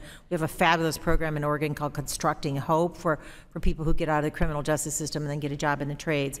So why should a future reauthorization make these services a priority? It's so important. We have incarcerated way too many people in America, but when they're coming out, and a lot of people come out having been disconnected to the school system, they need supports. And sometimes they're not ready for a really rigorous training program. It might be basic literacy. It might be other services just to make sure that they are housed in a safe place. But the best programs prevent recidivism.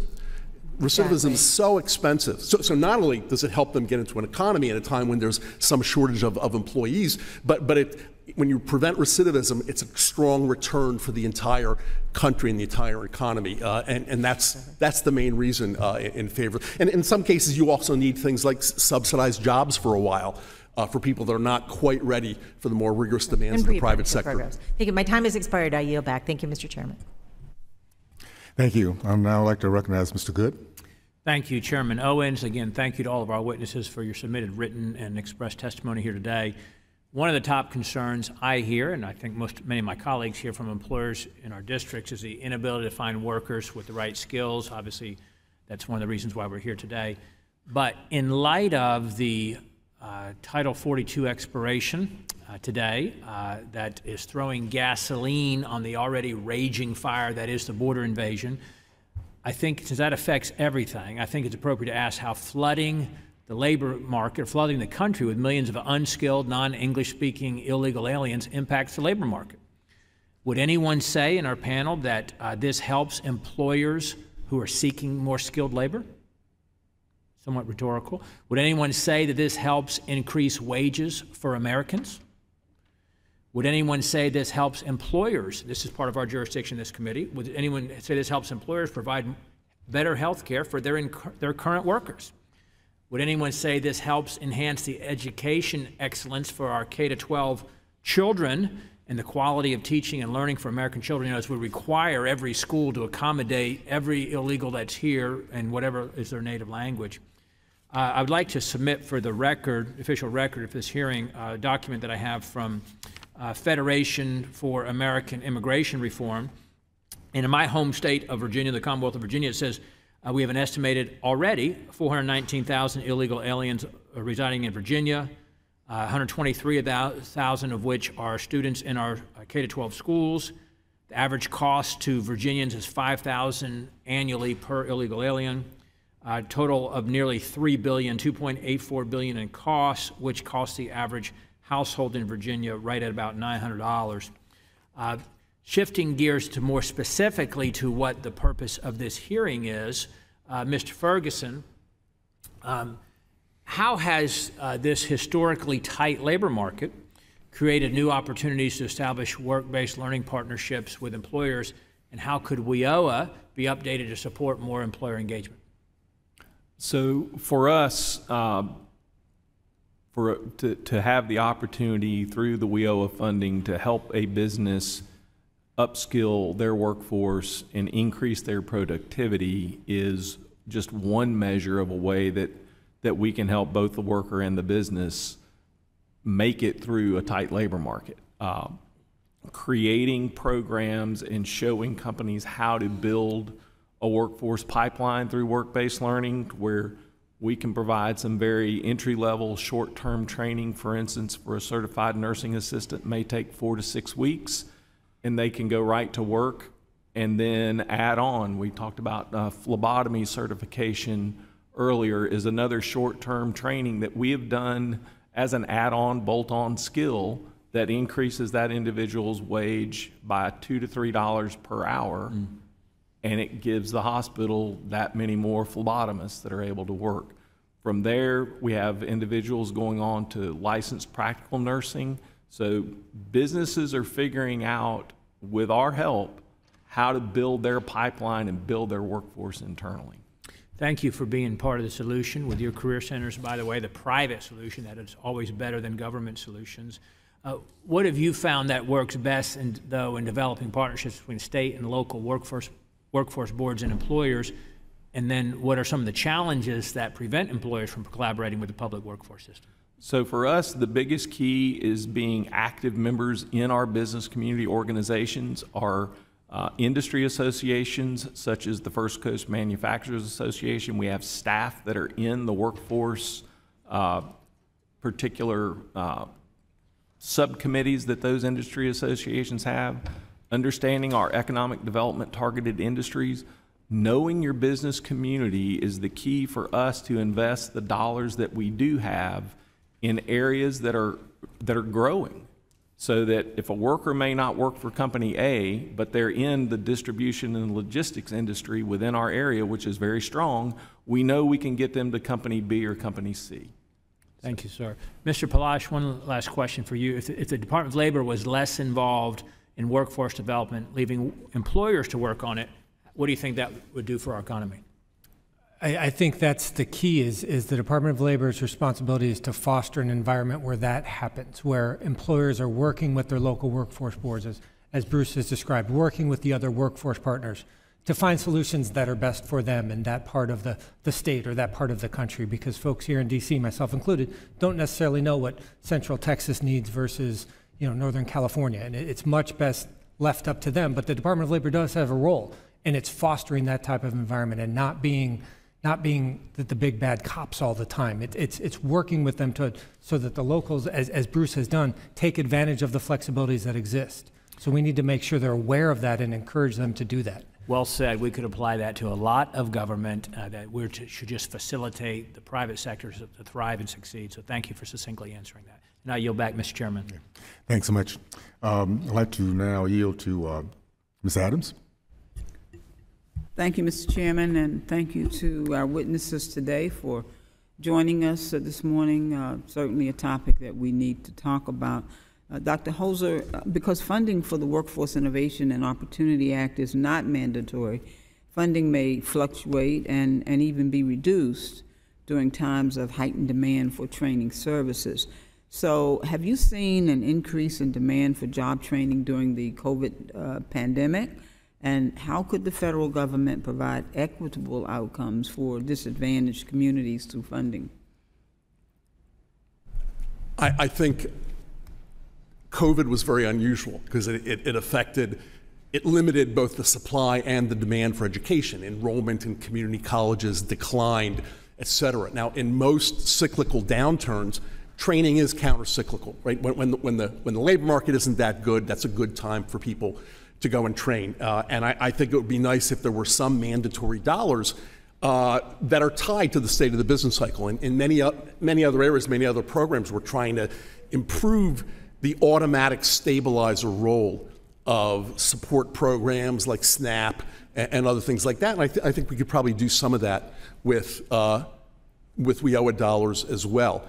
On the equity issue, I think right now, people of color, broadly defined, they're overrepresented in the WIOA population, so they benefit more from these dollars than anyone else. Now, the average impacts are roughly the same in percentage terms for people of color as for white people. We wish they were a little higher. But in fact, so I think a lot of the improvements we've talked about today, plus some extra resources, could make the system better serve. And of course, the whole adult program is really designed for the disadvantaged population, people who often start with a fairly low level of work experience and basic skills, sort of more resources, and with the appropriate accountability in that system, I think, would increase its equity value. Thank you, sir. Ms. Logan, you mentioned in your testimony that You believe that Congress should dedicate funding for individual accounts, to increase dollar limits on incumbent worker programs, and we should also enhance work-based learning programs. So could you talk a little bit about the wraparound services and how the program distribution has impacted the workforce at companies like IBM? Sure. Let me start with incumbent workers. Thank you for the question. As Mr. Ferguson said earlier, there are opportunities for people to start with WIOA dollars, earn a credential, get employment, but there may be other short-term programs they could get to go to the next level.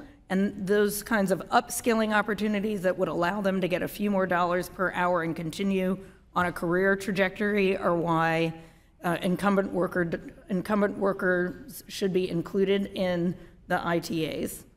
We also believe that there are opportunities for people to get training that are not currently working for them. They're not necessarily work-based learning. They're not necessarily high quality. These are some of the points we've been talking about, and we need to make sure that those are all part of the revisions that this committee is considering. IBM offers programs that are for free. I know we've in the past talked about several of them, and some of them we're working with HBCUs on. Our cybersecurity centers are benefiting from our digital credentials that we offer. But we can build on what's available to people and then make sure that they have the opportunity to continue to use more resources that are available to align with employer needs locally, quality programs, and get them into jobs. Well, thank you very much, and thank you for all of your work with our HBCUs. We appreciate that. Mr. Chairman, I'm going to yield back. Thank you. Now I'd like to recognize Mr. Helshin. Thank you, Mr. Chairman. Thank you guys for coming to testify today. I'm actually very excited to continue this conversation about the WIOA reauthorization and how we can improve the skills gap and address the workforce shortage. The state of the workforce continues to change. Right now, if you want a job, you can find it. WIOA over the past was connecting job seekers to jobs, and we have about 40% of the able-bodied population not engaging in the workforce. So I would like to see a reauthorization that keeps that issue in mind, promoting incentives that would engage the 40% and utilize Work One and other programs to encourage those to participate in the workforce and provide the skilling up that they need to do the jobs of today. One of the things I'm considering in this Congress is a tiered tax credit for employers who are retaining new employees, allowing, out of the 40%, allowing more workforce programs funds to be extended to adult education opportunities like the Goodwill Excel Center in my district in Clarksville, Indiana. I've been there, seen it firsthand. They're doing amazing work at taking that marginal population and providing them an education and opportunities that they might not otherwise have. Mr. Ferguson, I believe workforce programs are most successful when employers are in the driver's seat. What have you found to work best in developing partnerships with employers? So I would agree. Our board agrees with that philosophy of the business knows best what skills they need. So when our board sets that kind of a tone for us as professional staff, it's my job to make sure we understand what our business community skill needs are. We do that through, as I said in my testimony, with our economic development councils, by being part of our chambers of commerce, by participating in advisory councils for our state college system. We sit, so we're hearing what industry is asking for from our colleges. It's really all about partnerships and understanding your local labor market so that we can coach our job seekers that are coming into the career centers. Here's where your areas of best opportunity lie. And to that point, do you think it would be beneficial for us to consider legislation that concerns a tiered tax credit program where employers could work with workforce boards as they retain employers for, say, 3-6 employees in that 40% for 3, 6, 9, or 12 months? Certainly any kind of a tax credit program or something like it needs to be simple to use. If it takes too much to get the credit, business won't do it. Right. And then would you consider supporting employers in reskilling workers as part of this reauthorization? So would you consider a program that would support employers in helping to reskill the workforce? Right. So I think it's there with the current ability to do the customized training types of things that we do, to make it more explicit, to encourage it in some way that it kind of opens the door to other workforce boards and other states to understand this tool and how to use it would be very beneficial. So clarifying what already exists and making sure it's advertised. Yes. Mr. Ferguson, my time in social services showed me that we should be focusing on young adults aging out of foster care. As you may know, over 23,000 children age out of foster care every year. 20% of them become instantly homeless upon aging out. Furthermore, only half of those young adults will have gainful employment by the age of 24. Do you have any suggestions on how, through this, we can engage that demographic in the workforce? So the best thing that we can try to do is to get to those kids before they age out. Correct.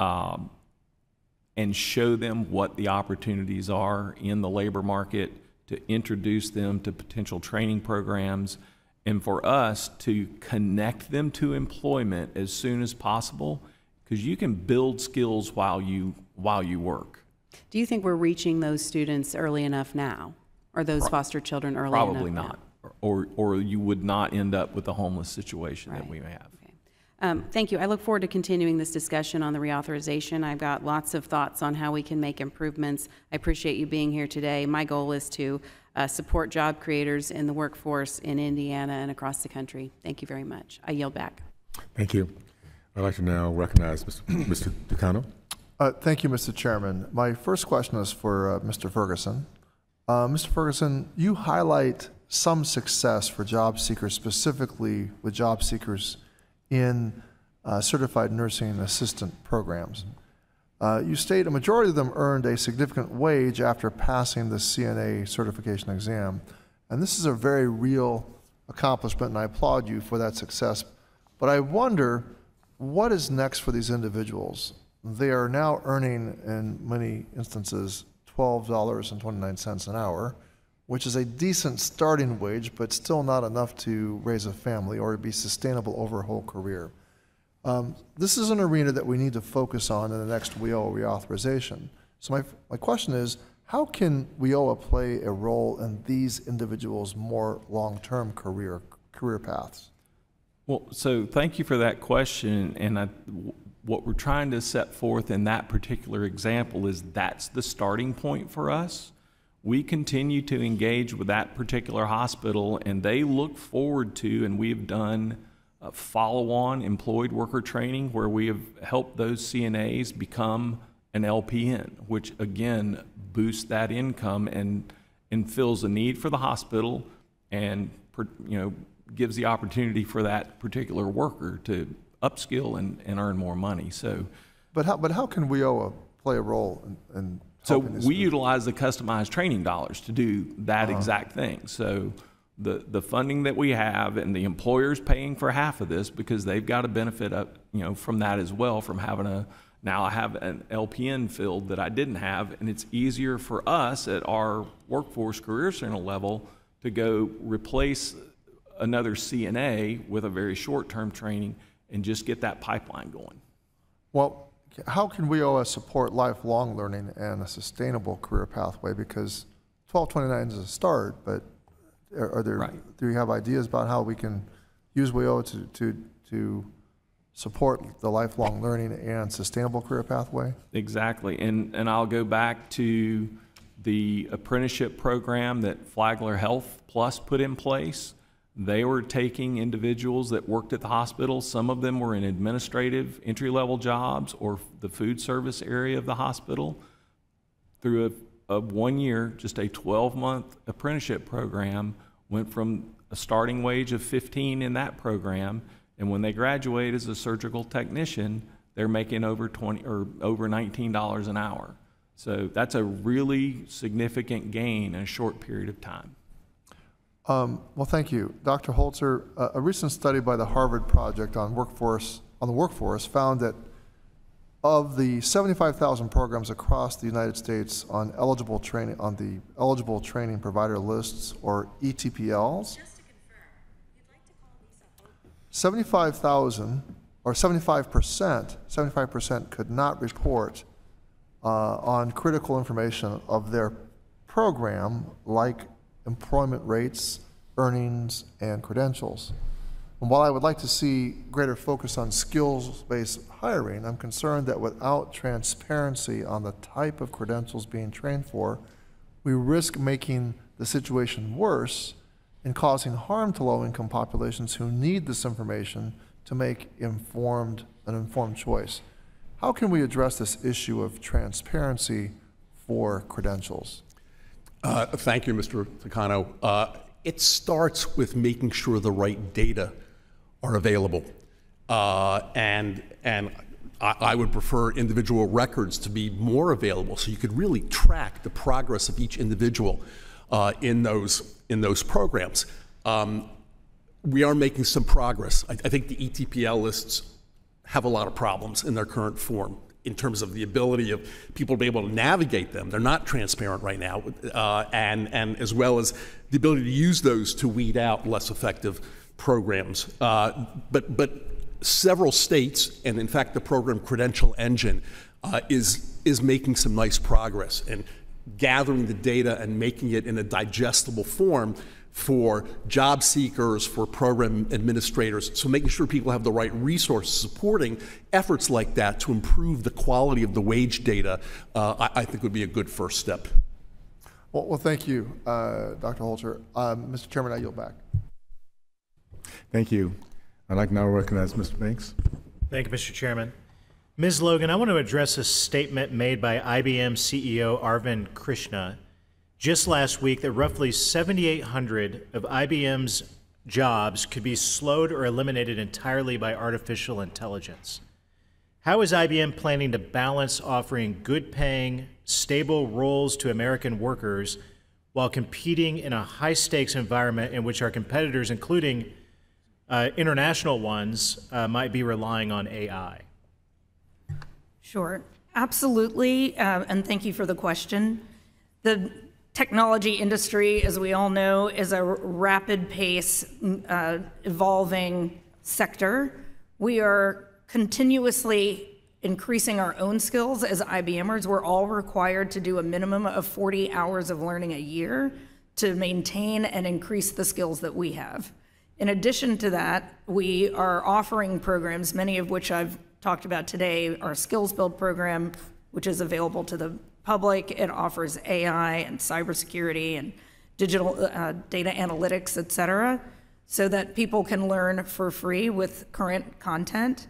It is important for this WIOA program to focus on making sure that people have those skills that are the skills of today and tomorrow.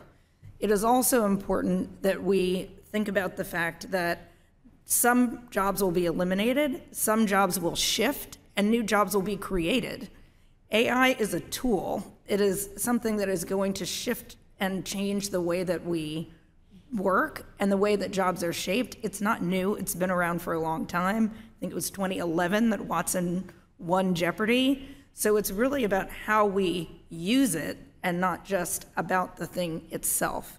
So we need to make sure people have the skills that they need in order to leverage AI in the jobs of today. So I appreciate that. It's interesting that you require continuing education for your employees. But is there an ongoing effort by IBM leadership to take care of those people, those workers who you know their jobs will be eliminated by AI? Is there regular discussion, especially about artificial intelligence?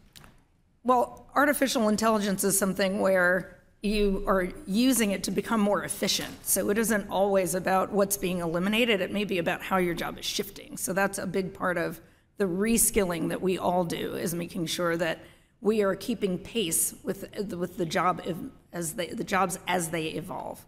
So 300 million jobs around the world may be lost or severely diminished by AI, according to Goldman Sachs' March report. So even if it's a fraction of 300 million, that's still a huge number of American workers whose jobs are lost or disrupted by artificial intelligence. What sectors of the U.S. economy do you think are most vulnerable? And I'll start with you, Ms. Logan, and maybe everyone else can take a shot at answering that question too. Well, first I'd say this is also not the first time we've seen this. Anytime we have a major technological advance, we see these shifts in the workforce. We saw it with the internet. We've seen it with advanced manufacturing. So this shift is a pattern, and this is the latest iteration of it. Would you agree? I mean, artificial intelligence is different than creating the internet. Artificial intelligence is explicitly designed to perform a role or a job of someone who had that role before. So would you distinguish that as being somewhat different? It still requires people to manage it. It is now someone who understands how to apply it in the context of what it's doing. Mr. Ferguson, I mean, what roles do you think are most likely to be eliminated due to, especially American workers' jobs? Yeah, that's a great question. I mean, we've seen how technology reduces the need for the number of workers. How AI ends up impacting that is something that I have not studied a lot. I'm certainly trying to keep aware of what's going on, but in my readings, things in the worlds of accounting and other areas could have significant impacts. So we'll see how it goes. Dr. Holzer, quick thought? I think certain sectors will be affected first. Customer service, very obviously, since a lot of that's been automated already.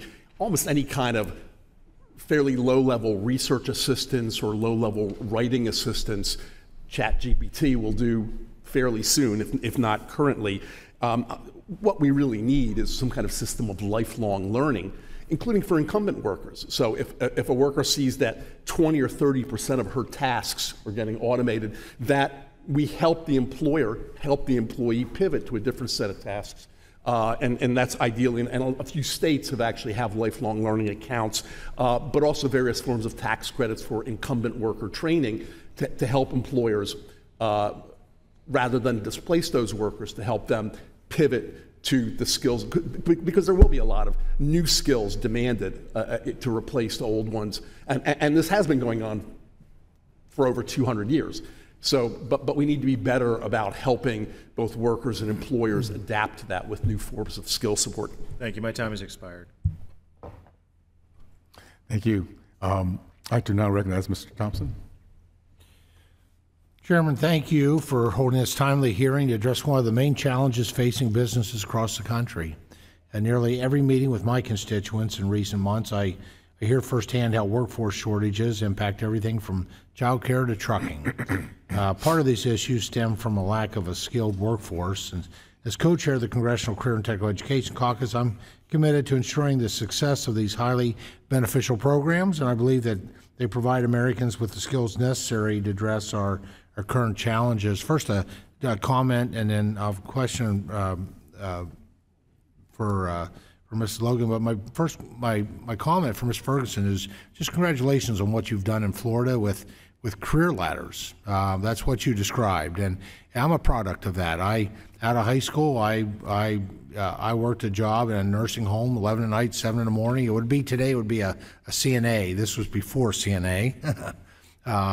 But from there, I became an assistant. I worked a career ladder, became assistant therapist, a therapist, a rehab services manager, and eventually was licensed as a nursing home administrator. And I think those career ladders fit well, I think, with with the younger population as well.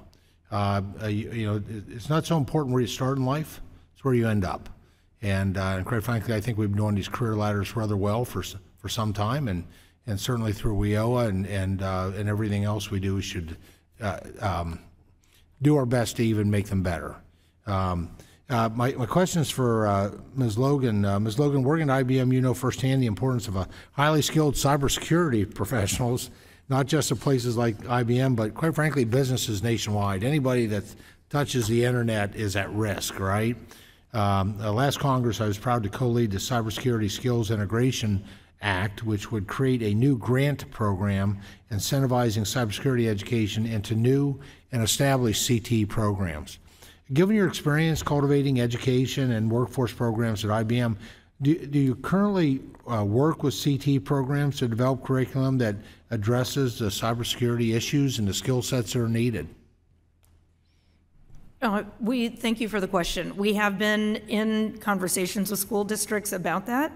There are certainly more school districts could do around cybersecurity education. Again, our Skills Build program offers some entry-level and exploratory content for high school students and teachers on cybersecurity, so we encourage them to explore that. There's not enough that students and teachers and every individual can know about cybersecurity and their role in keeping their own information safe on the internet and for any network they're participating in. That's why IBM is establishing 20 cybersecurity leadership centers with HBCUs. We work closely with, through Digital Promise, we've got a cybersecurity initiative there with some school districts across the country, and there are multiple, we've got a cybersecurity apprenticeship program that's a year long. We need cybersecurity roles filled in the United States. We committed to skill 150,000 cyber people in the United States. So we are hard at work on the cyber issue, and absolutely there's more that can be done in the high school space. Well, you're doing a great job. It sounds that's a pretty extensive list, a lot more than what I expected. So the question is, from your perspective, what more can Congress do to help integrate career and technical education programs with employers like yourself to ensure that we have the cybersecurity workforce necessary to confront the challenges of the future? Sure. I think absolutely the CTE programs can take a look at some of the newer content that's out there and new challenges that are facing us. As we've discussed today, roles and technology are evolving all the time. We need to make sure students are lifelong learners, but also that the programs and pathways that are available are taking into account the new technologies that are out there and what's facing our nation, national security, cybersecurity, information, and there's opportunity for CTE to be updated to include some of that. Mr. Palace, we know one of the challenges with WEO is that many programs within the bill do not participate in skills development training or education, and quite frankly, many adults are simply unaware of the programs and benefits available to them. In your testimony, given your experience as a former Assistant Secretary, you noted the Department of Labor's Employment and Training Administration needs to be more engaged on these issues. What do you believe the department can do to expand awareness of these critical career counseling programs and opportunities and help to increase participation? Thank you for your question. Since we're showering praise on Bruce, I think one of the things is the regional administrator from the Department of Labor could hold up what Northeast Florida is doing and share that with other workforce boards so that when we find somebody that's doing it right, when we find somebody that has employers engaged, job attached training, that we as the Department of Labor amplify that and in essence put our arm around that and say, yes, that's good. We want to see this more. We want to see folks do this in Nevada and in Colorado and Michigan and Washington. That's great. So create a mechanism to share best practices. Absolutely. That's great. Mr. Chairman, thank you so much. Thank you. I'd like to now recognize Mr. Walbrook. Thank you, Mr. Chairman. And thanks to the panel for being here. Mr. Chairman, I appreciate you allowing me to wave on to this committee, a committee that was long very close to my heart with what you do here. America's workforce needs have drastically changed, and how Americans access education and workforce development has changed as well. And there are many good changes that offer opportunities. Through the Workforce Innovation and Opportunity Act, WIOA, we have an opportunity to address America's workforce challenges to bring more employers to the table and offer innovative ways to reskill and upskill workers.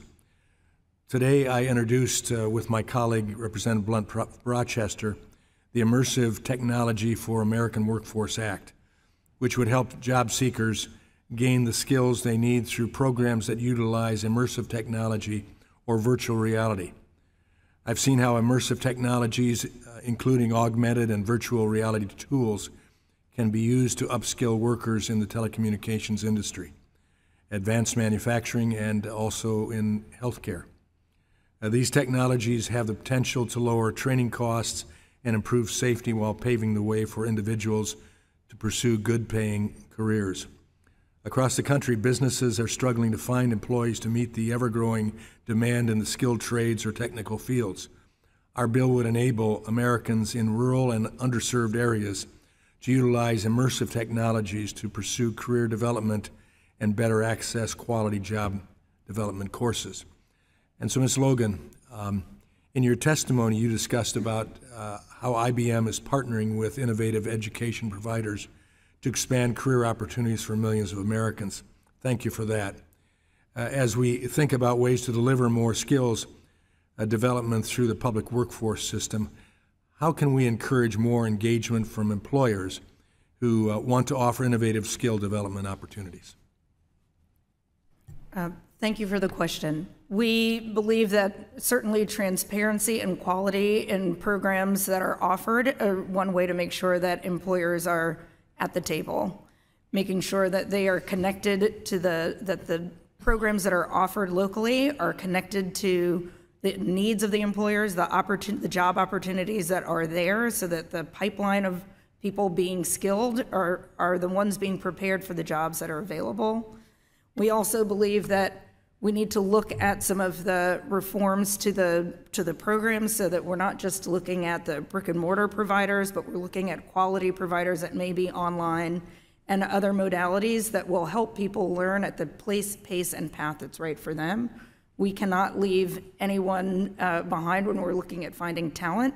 Employers need to fill jobs to keep our economy strong and to keep our local economies going. Thank you. And I guess this definitely starts at the early ages, to start young people thinking about what could be potential for the values that they share in their life. That includes finding ways to get parents to start reacting differently to appropriate educational opportunities that may be different than what they plan for their young people as well, and to foster the desire to look for ways that will get them to the marketplace, which oftentimes seems to make them want to expand that in the future.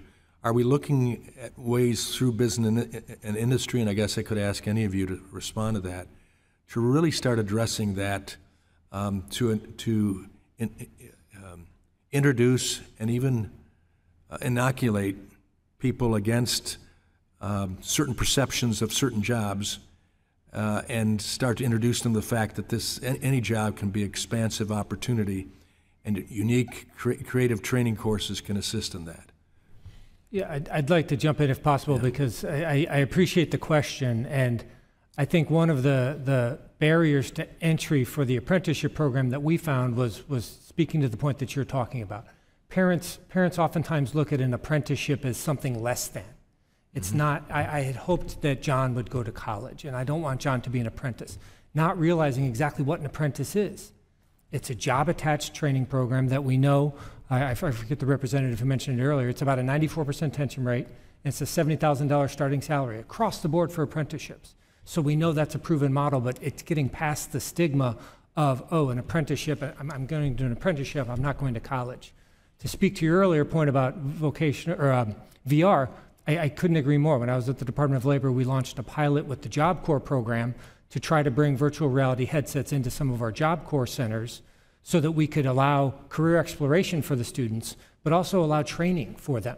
So I think there's real value in looking at things a little bit differently, trying some new things, encouraging, getting people comfortable with doing it a little bit differently. Virtual reality to bring out reality for the future. So, Mr. Chairman, thank you. Thank you, Mr. Walton. Appreciate it. Thank you again. I want to, as we start our closing comments, to recognize Ranking Member Ms. Wilson. Thank you.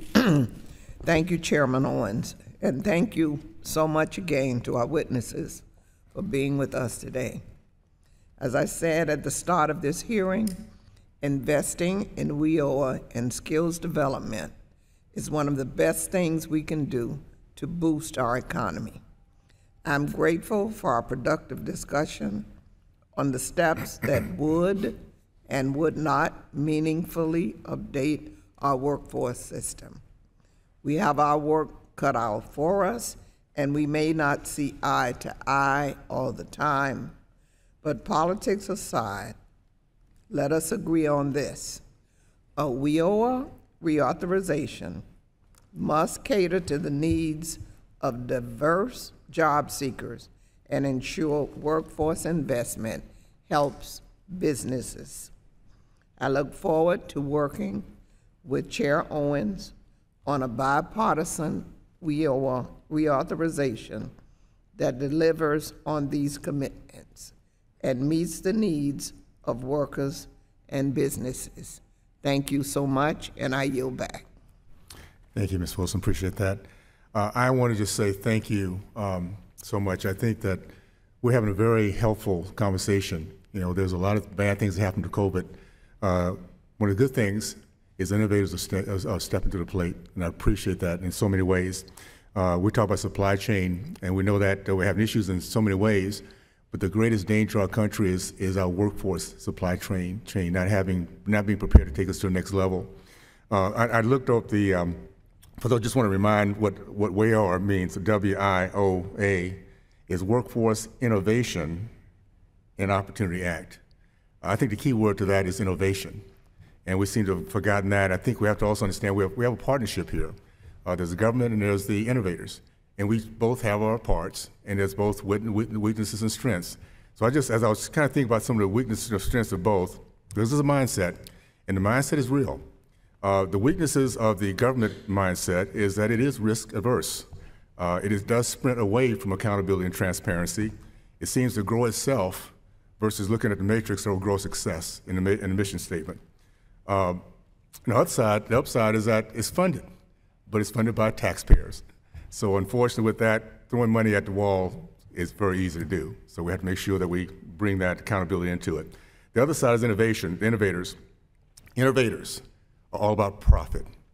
And that means they have to bring the best product and the best talent and the whole of that talent. That is what makes this whole process works. And so that's the upside. Is the weakness is there's lack of funding. So therefore, scaling of a good idea sometimes is very more difficult. What we have to do is this very simply is work across the aisle, realize we're fighting for the soul of our country right now. We need to make sure that our people, old and young, have hope. And they can only do that they feel they have the skill set, they have a dream, they can know how to go out there and go through the ups and downs and know they're gonna land up on the right side. So we have to, and I'm thankful again for what you're doing right now. Cannot wait. Just know that we have a Congress now, we have a conference that believes very simply, we need to be innovative in our legislative process. We can only do that by hearing from the innovators. What works? What's outside the box we don't understand? We'll never understand here in DC. And if we're open to that, then we'll make sure our country comes back really, really strong. And I look forward to that process, and I think we're going to do very well with that. So I want to thank you guys again for being here. I would like to take the time, for coming to testify for the subcommittee today. And without objections, there being no further business, the subcommittee stands adjourned. Thank you so much.